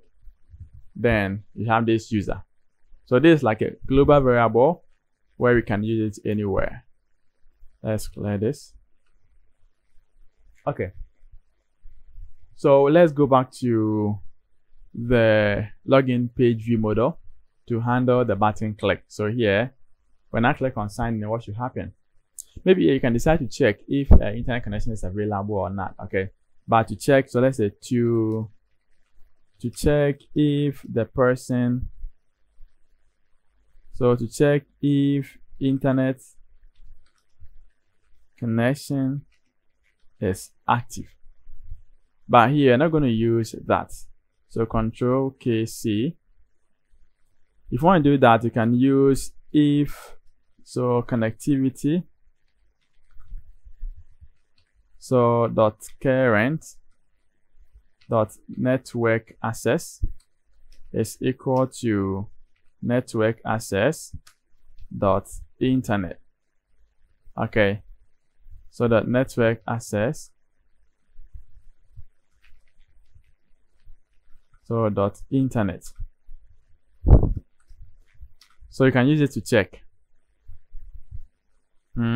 So, but here we are not going to use to check for internet.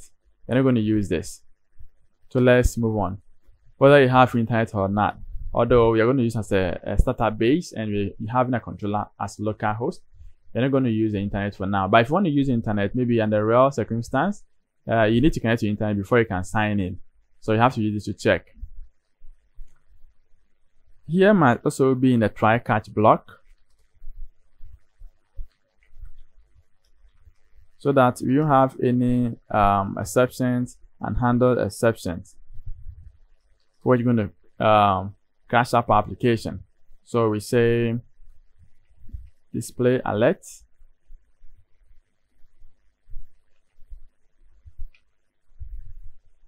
then let's use await.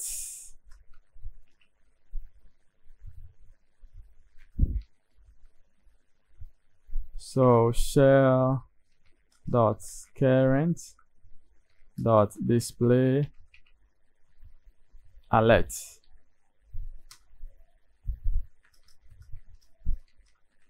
you can have an error ex dot message. Then we can have an OK button. Then return. So let's work on the try. So let's first check if string dot is null or white space,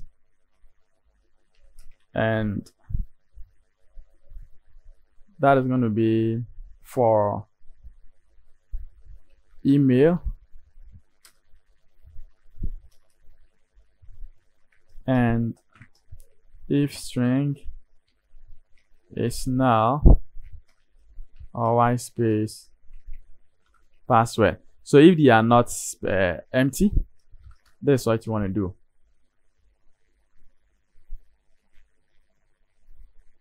Let's call this. So let's store user is equal to, and here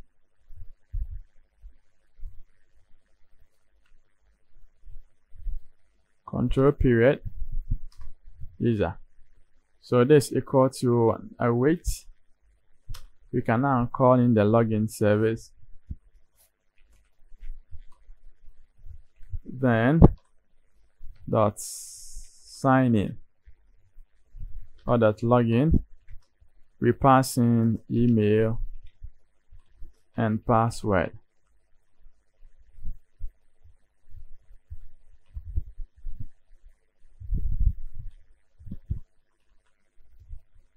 So we store the output here, the user.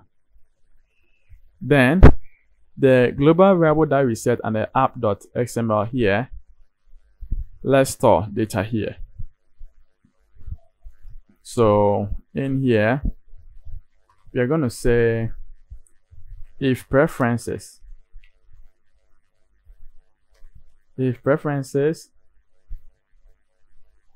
dot contains key dot contains key, and now what is the key? That's an app dot user. So this is the key. If it contains this, so before we do this, we can now pass in this name of, then let's use name of. So if it contains this, then let's remove it. Maybe it has a default data. So dot remove. So name of app dot user.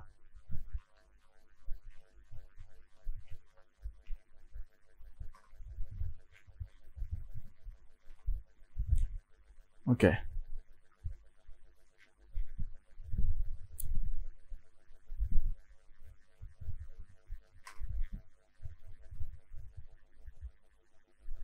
Now let's see. So if here must be 3. So Control KD. Okay, so after removing, then let's set string user. Let's say user details is equal to JSON convert. So here JSON converts, we need to install Newtonsoft.json as a package. So let's serialize it. So serialize object. Let's serialize this user. So after serialization, let's now set references.set. So we're going to set name of the global variable so we can access it. App.user. Then what is the variable that we're going to set with? That is user details.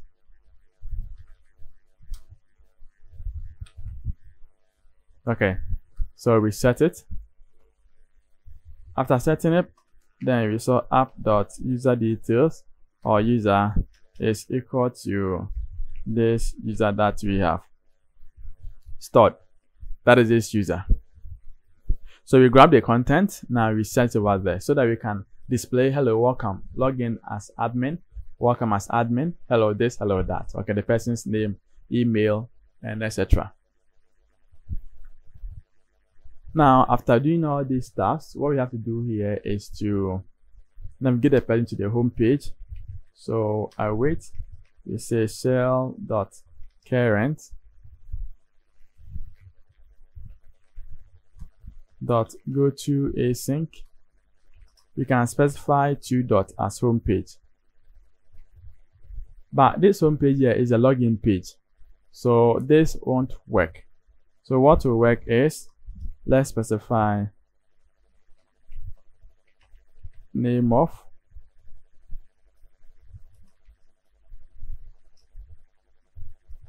and that is a home page. So send the person to this page. Then that is when this is none. But if it is null, then we can display this. So return all fields required.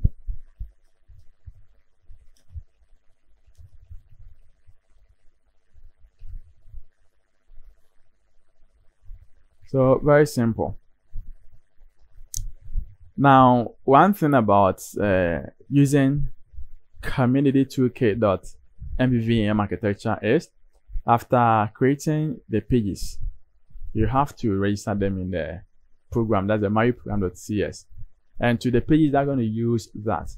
So let's go to MAUI program.cs. And now here, let's add, so builder.services.add singleton. So this singleton, first one, we're going to use the home page.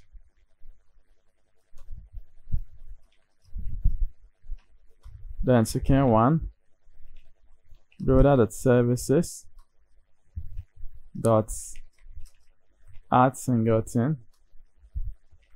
And I'm going to use this login page. Then builder.services.add singleton. Here we need to use login view model. So login page view model.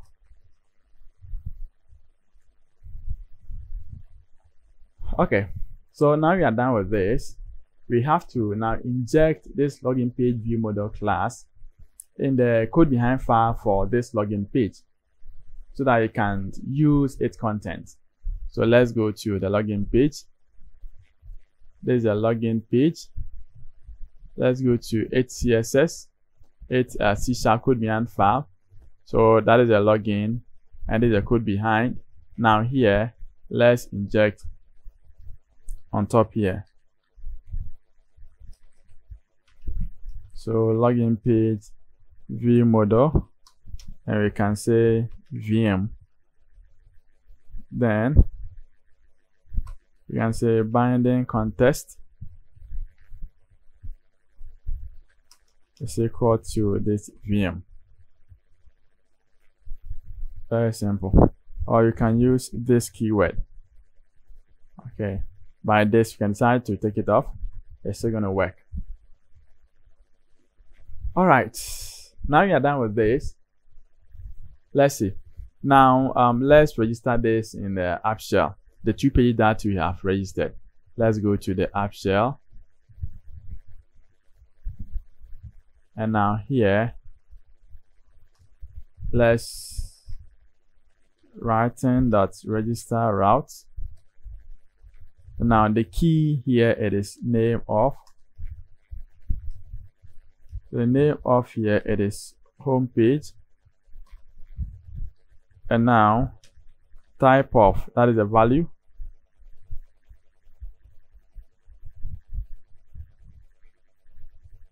So you have register route, you have name of, that's the home page. We have comma and type of, also home page. Let's copy this and paste it here. So this is going to be login page. Let's grab this, paste this here. Okay, so we have added 2 extra pages. So with that 2 extra pages, let's also add them here. And the first one, we have about page, we have contact page.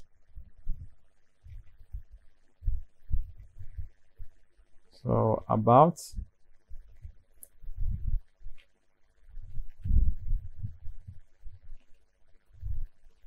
yeah. Now the same page, let's do the same thing to the MAUI program.cs to register the 2 extra pages.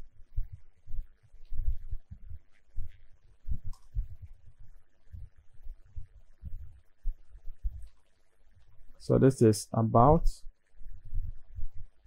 and this is contact.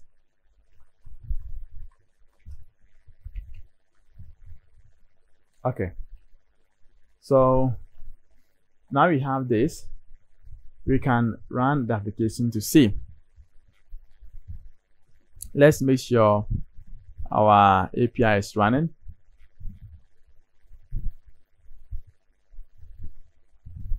Now let's run this again to see.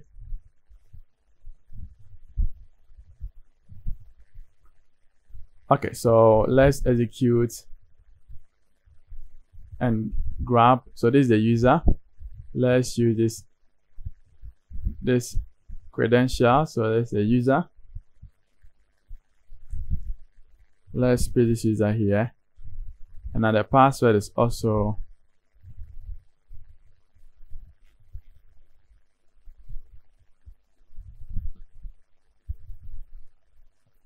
so that is user 123. Let's paste this here. Click on sign in. Let's see what happens.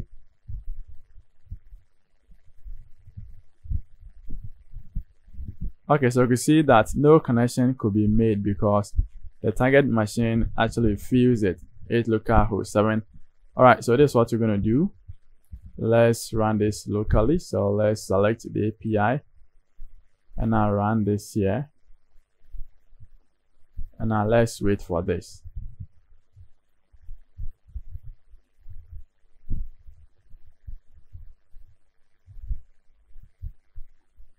So let's check it. Where is our button? So if it is not equal to empty, perform all this, remove this and set this. Now set a person, send the user to home page. Okay, so we have to first check this. So let's cut this. Okay, now let's see. So if user is not equal to now, that is where you want this to happen. Else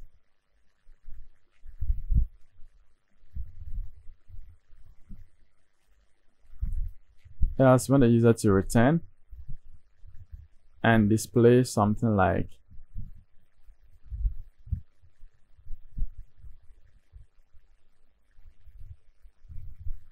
then return. So something like email or password is incorrect. Okay.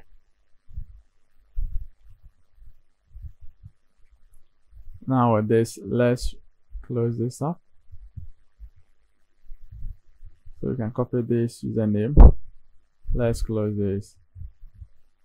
And that's it, Mary. Let's run this. So this API is actually working. Execute.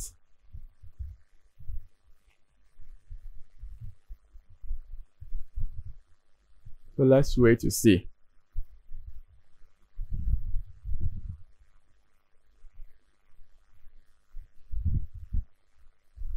Okay, so here we have the list. So our API is working. Now let's paste this. Let's pass with that password. So all field required. So you can minimize this over here. And you can see we have new user. So sign in, all field required. Let's find the wrong password. And let's see. So email or password is incorrect. Let's pass in the correct one and see. So that is user at 123. Sign in. And I could see, okay. So it is signing, but it is displaying. It is because we did not use else statement. So let's cut this. Then we can say else.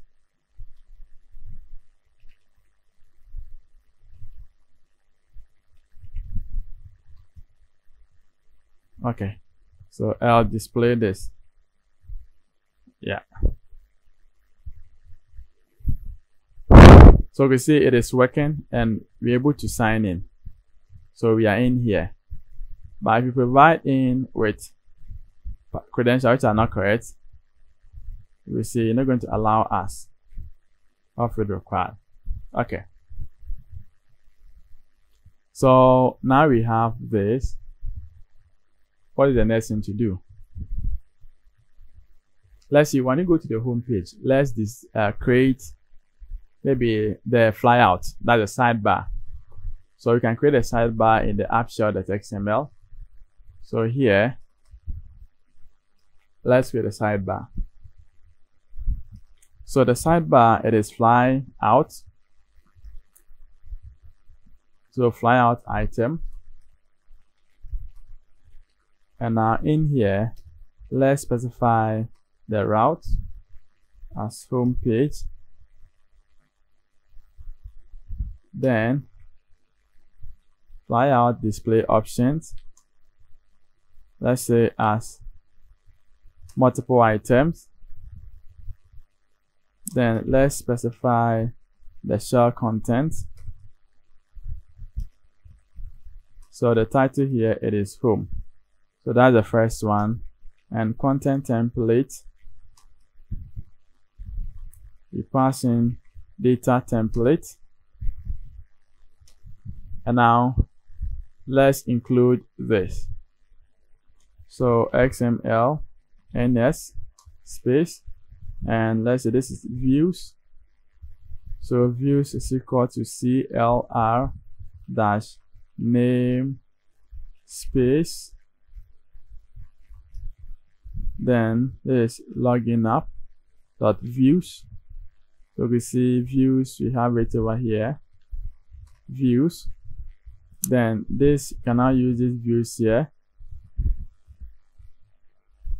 So views, then we have all the pages, and that is the home page.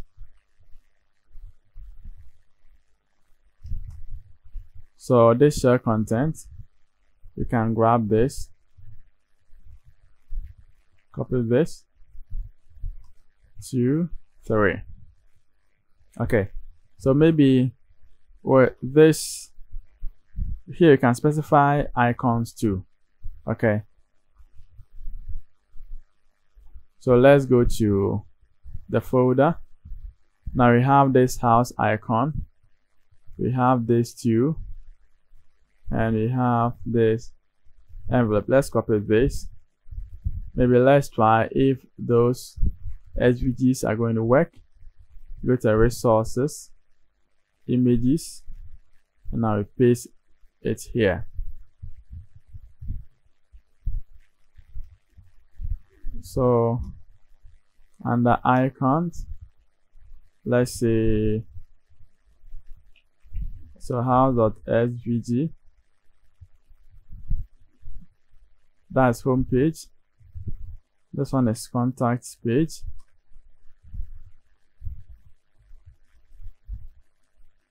So contact us page,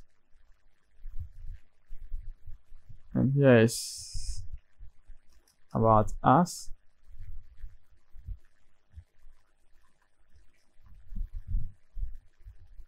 And let's see if icon is using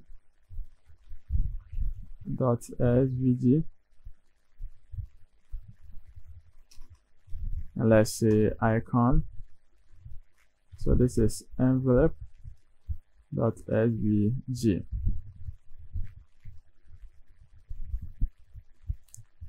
So let's run this to see. So keep editing. So let's keep this active. Okay, so it's still active. Now let's, so parameter aircraft or restart an application. Okay,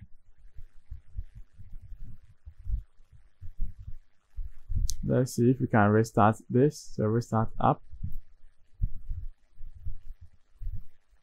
Okay, so we have this, and that is user at, let's use user at user, oh, that is gmail.com, and it's user at 123, sign in.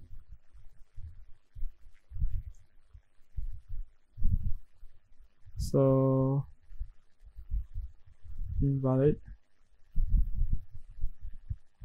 Let me shoot this. Oh, okay, so you have to run this again. So let's run this.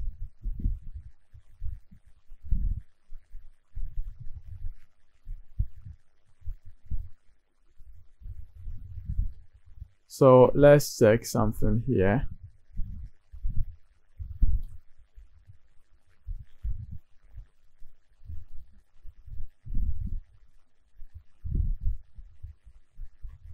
Okay, so now it is running. Let's try. So there's a user, so get,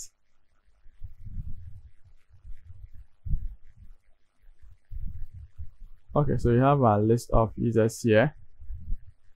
Now let's try our app. So sign in.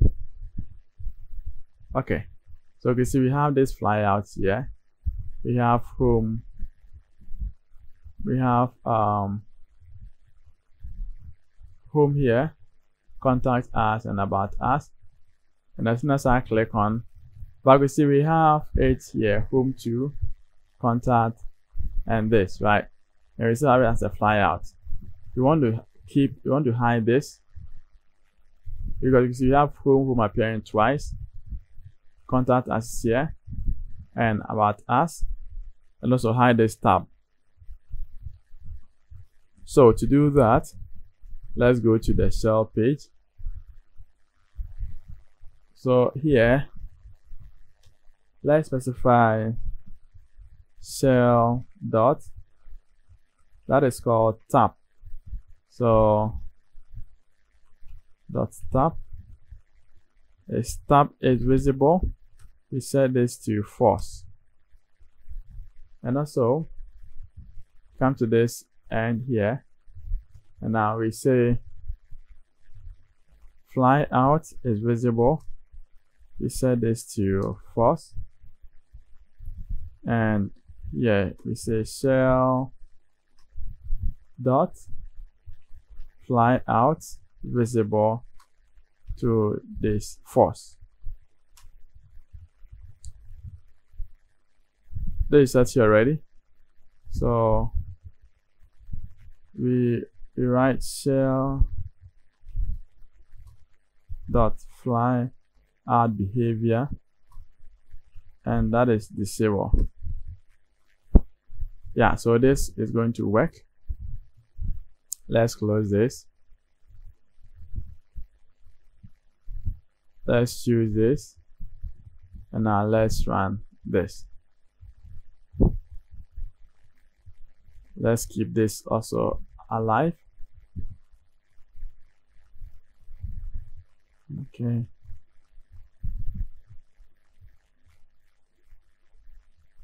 All right, so when we have that set, what we can do here is we need to, let's see, so let's user@gmail.com and user@123. Okay, yeah.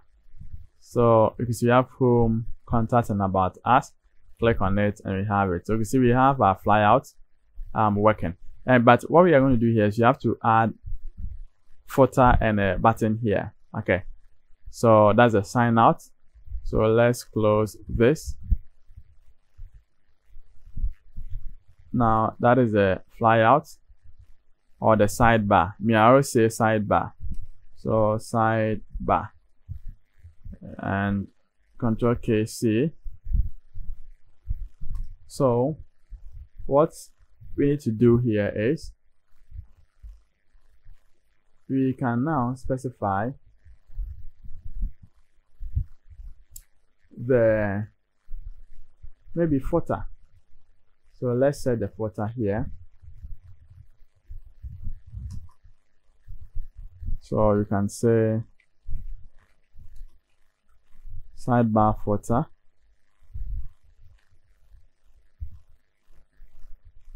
So shell dot fly out footer. So let's use stack layout. Maybe we can set padding to 20. Then let's add button. So background. So background here, let's add color, and it is Indiana red. You can have text as logout, and maybe we have text color white.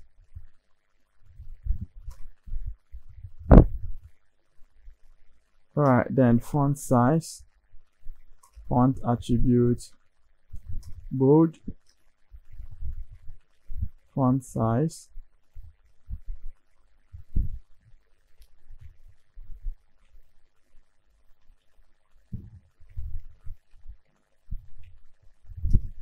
Let's say 18.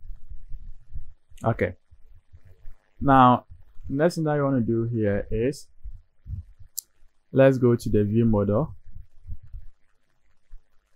We're in the app shell. So let's create an app shell view model. So let's go to this view model here. This is a view model. So right click and I click on add class. Let's name it as app shell view model. There's a public partial class, and this class is going to inherit from observable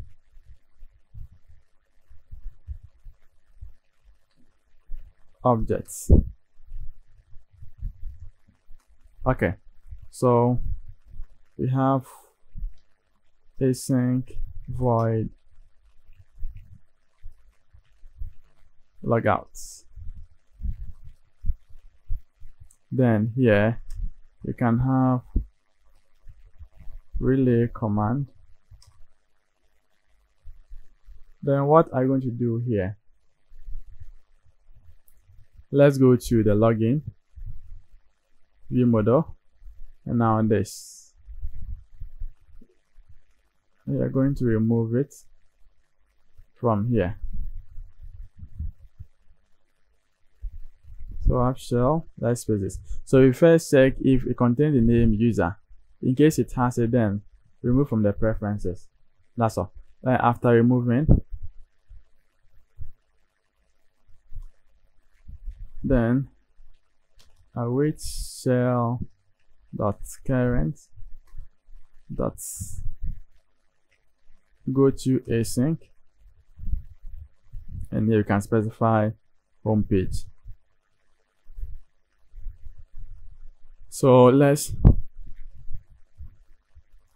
inject this app shell into this section. Maybe here too we can say this dot binding context is equal to new app shell, then control period, include this view model, or you can actually remove this. It's optional. And what you can do here is, let's go to the app shell, and now this button, this fired button, let's specify this command here. So binding, and now do we have logouts? We don't, so we need to add this to this namespace. So XML NS, then we have, this is view model is equal to share out dash namespace. So namespace, then login app dash view model. And now once you have this, we're gonna have X data type is equal to then view model, and now specify this app shell. There you go. So let's say logout command, we have it. So that is what we're going to do when you click on that. And the next thing that you want to do here is we want to now create a user control. Now this control is going to display at the header, maybe login as admin, login as user, and etc. Okay, so let's go to Solution Explorer. Now right click here, let's add another folder, and this folder let's make as user controls.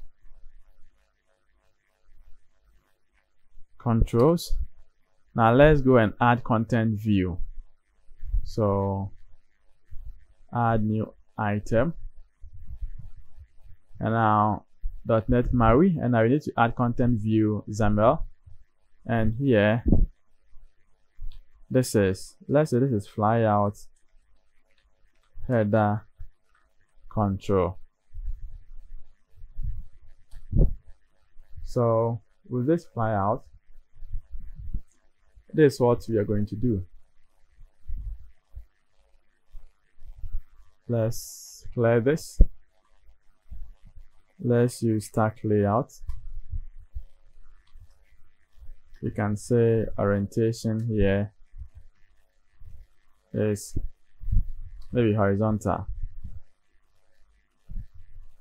Now in, we have label. Now this label, we have test and login as. Okay, so this login as, let's go in there and has label, and this label, let's have X name. So LBL, can we use, let's use email or username, LBL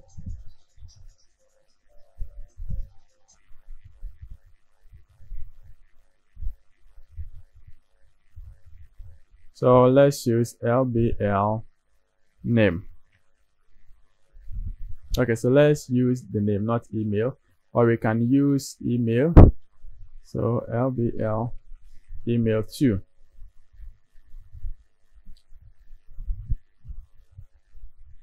Then maybe you can use this. So test color as maybe green, and font attribute you can set as bold. Okay, now once you have this, this is what we need to do. Now let's go to this. This is a flyout control. So let's go to the CS here, and now when the page loads, you want to check. So if app.user is not now, if it contains data, then LBL can set it to once here.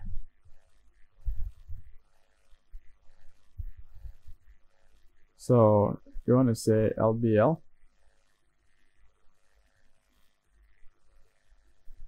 let's use, so instead of this, let's cut this, and now here let's give it a name.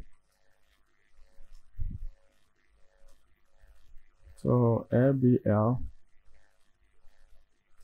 we say test. Okay, so this will be a test. So when you go back here, we can now say LBL test is equal to this login as.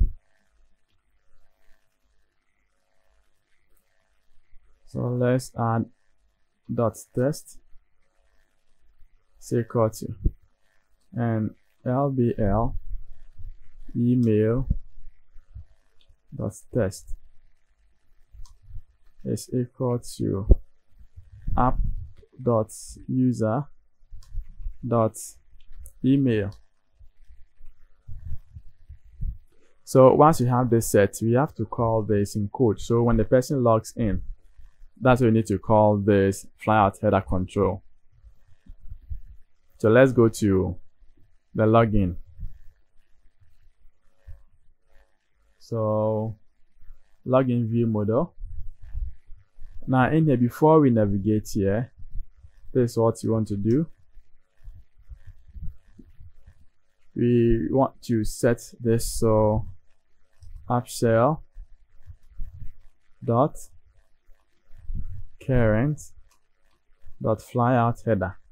So we can have the flyout header here.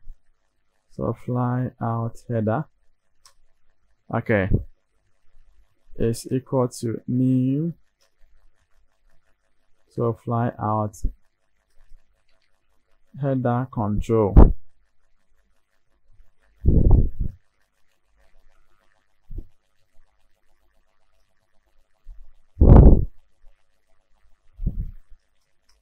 So we have to inject this control period.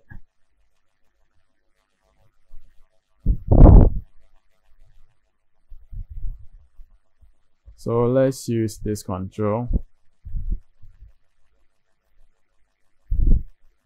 Yeah, we are good to go.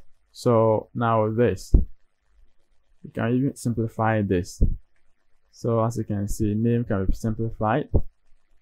And how can it be simplified? So we can click on this and it's going to be shell.current.flyout header. Okay, so now let's make sure our API is still running. Okay, so it's still running. Now let's see. So there's an API.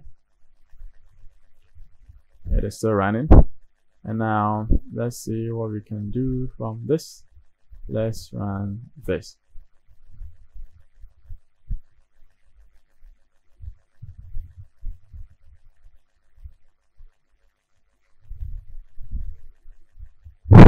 So when this also runs, we are going to run using the Android as well. So we see in this video, we have dive deeper than the previous one. Actually, if you've gotten some knowledge here too. So here we are using the MVVM architecture, and the previous video we used the event-driven architecture. So you can see when you talk about it, when you check the MVVM architecture, it is very simple and nice, it's interesting to use. So let's wait and see. So maybe with the registration, I believe you can do the registration or try your hands on it to the registration. This source code, I'm going to leave it at the GitHub link. So check the description and you're going to find it there. So let's restart this application.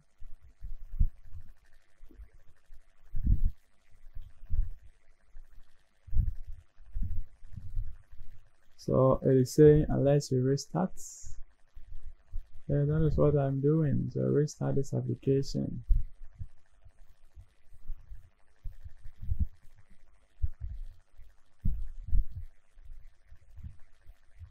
Still. Okay, so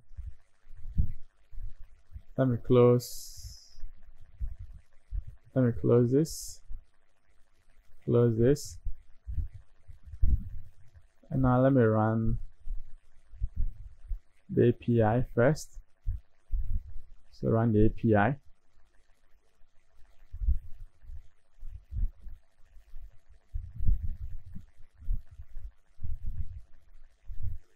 Okay, so the API is about to run.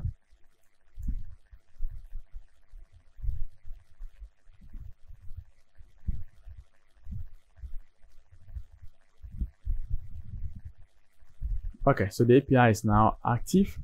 Now let's change to the MAUI project, and there's a MAUI, and let's also run this.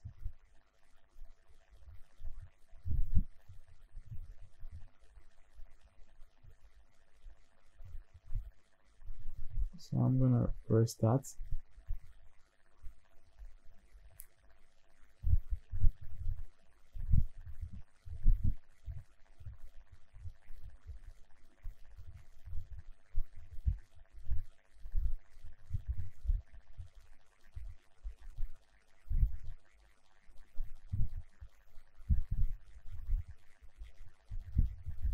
let's see. Okay, so let's see.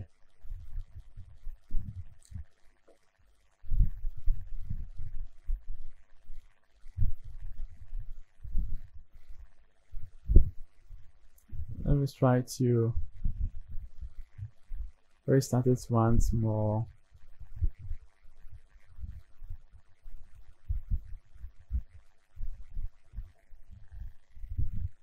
All right, so the reason why we are having all these errors are we haven't closed this, the command. So let's close this.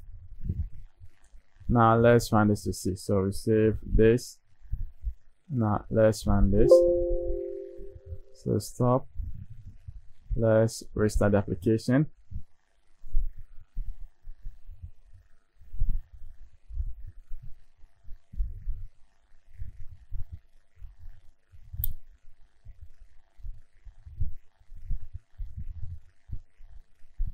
So let's wait. Okay. Now let's change to our API. Because our base is almost done. So it's going to run to give us the form, the app. And let's change to the API, also test the API. Watching the API and also run the API. So now we have this, and we can bring this down.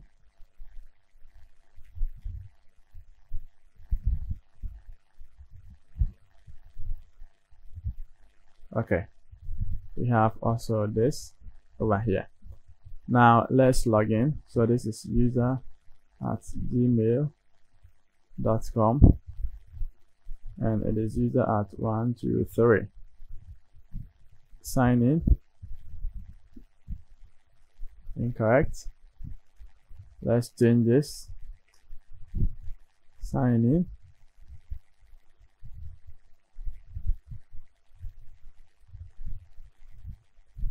And we are good to go.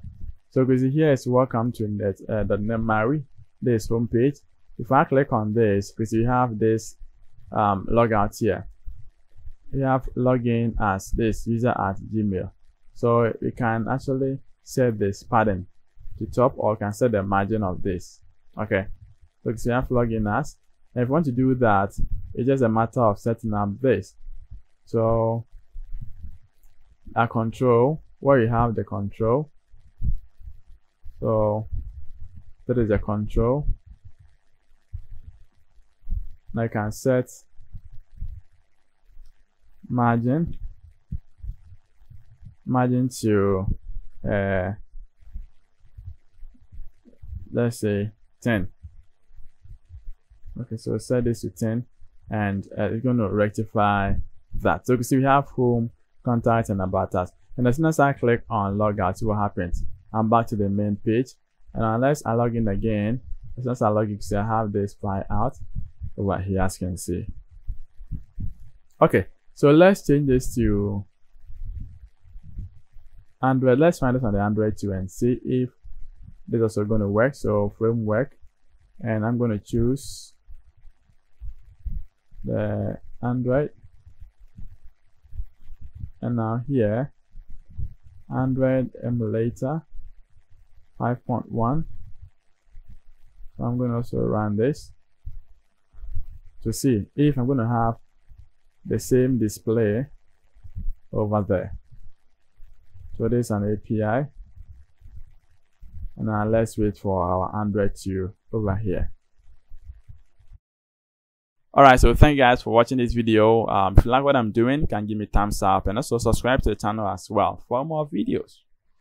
I'm going to catch you up the next time to work on a different or separate project. It could be a Blazor web, or it could be a mobile app. That is a MAUI project. Well, let's see which one gets the vote. Okay, so we start my other project with it. Thank you guys, and I'm going to see you the next time. So take care of yourself. Bye bye.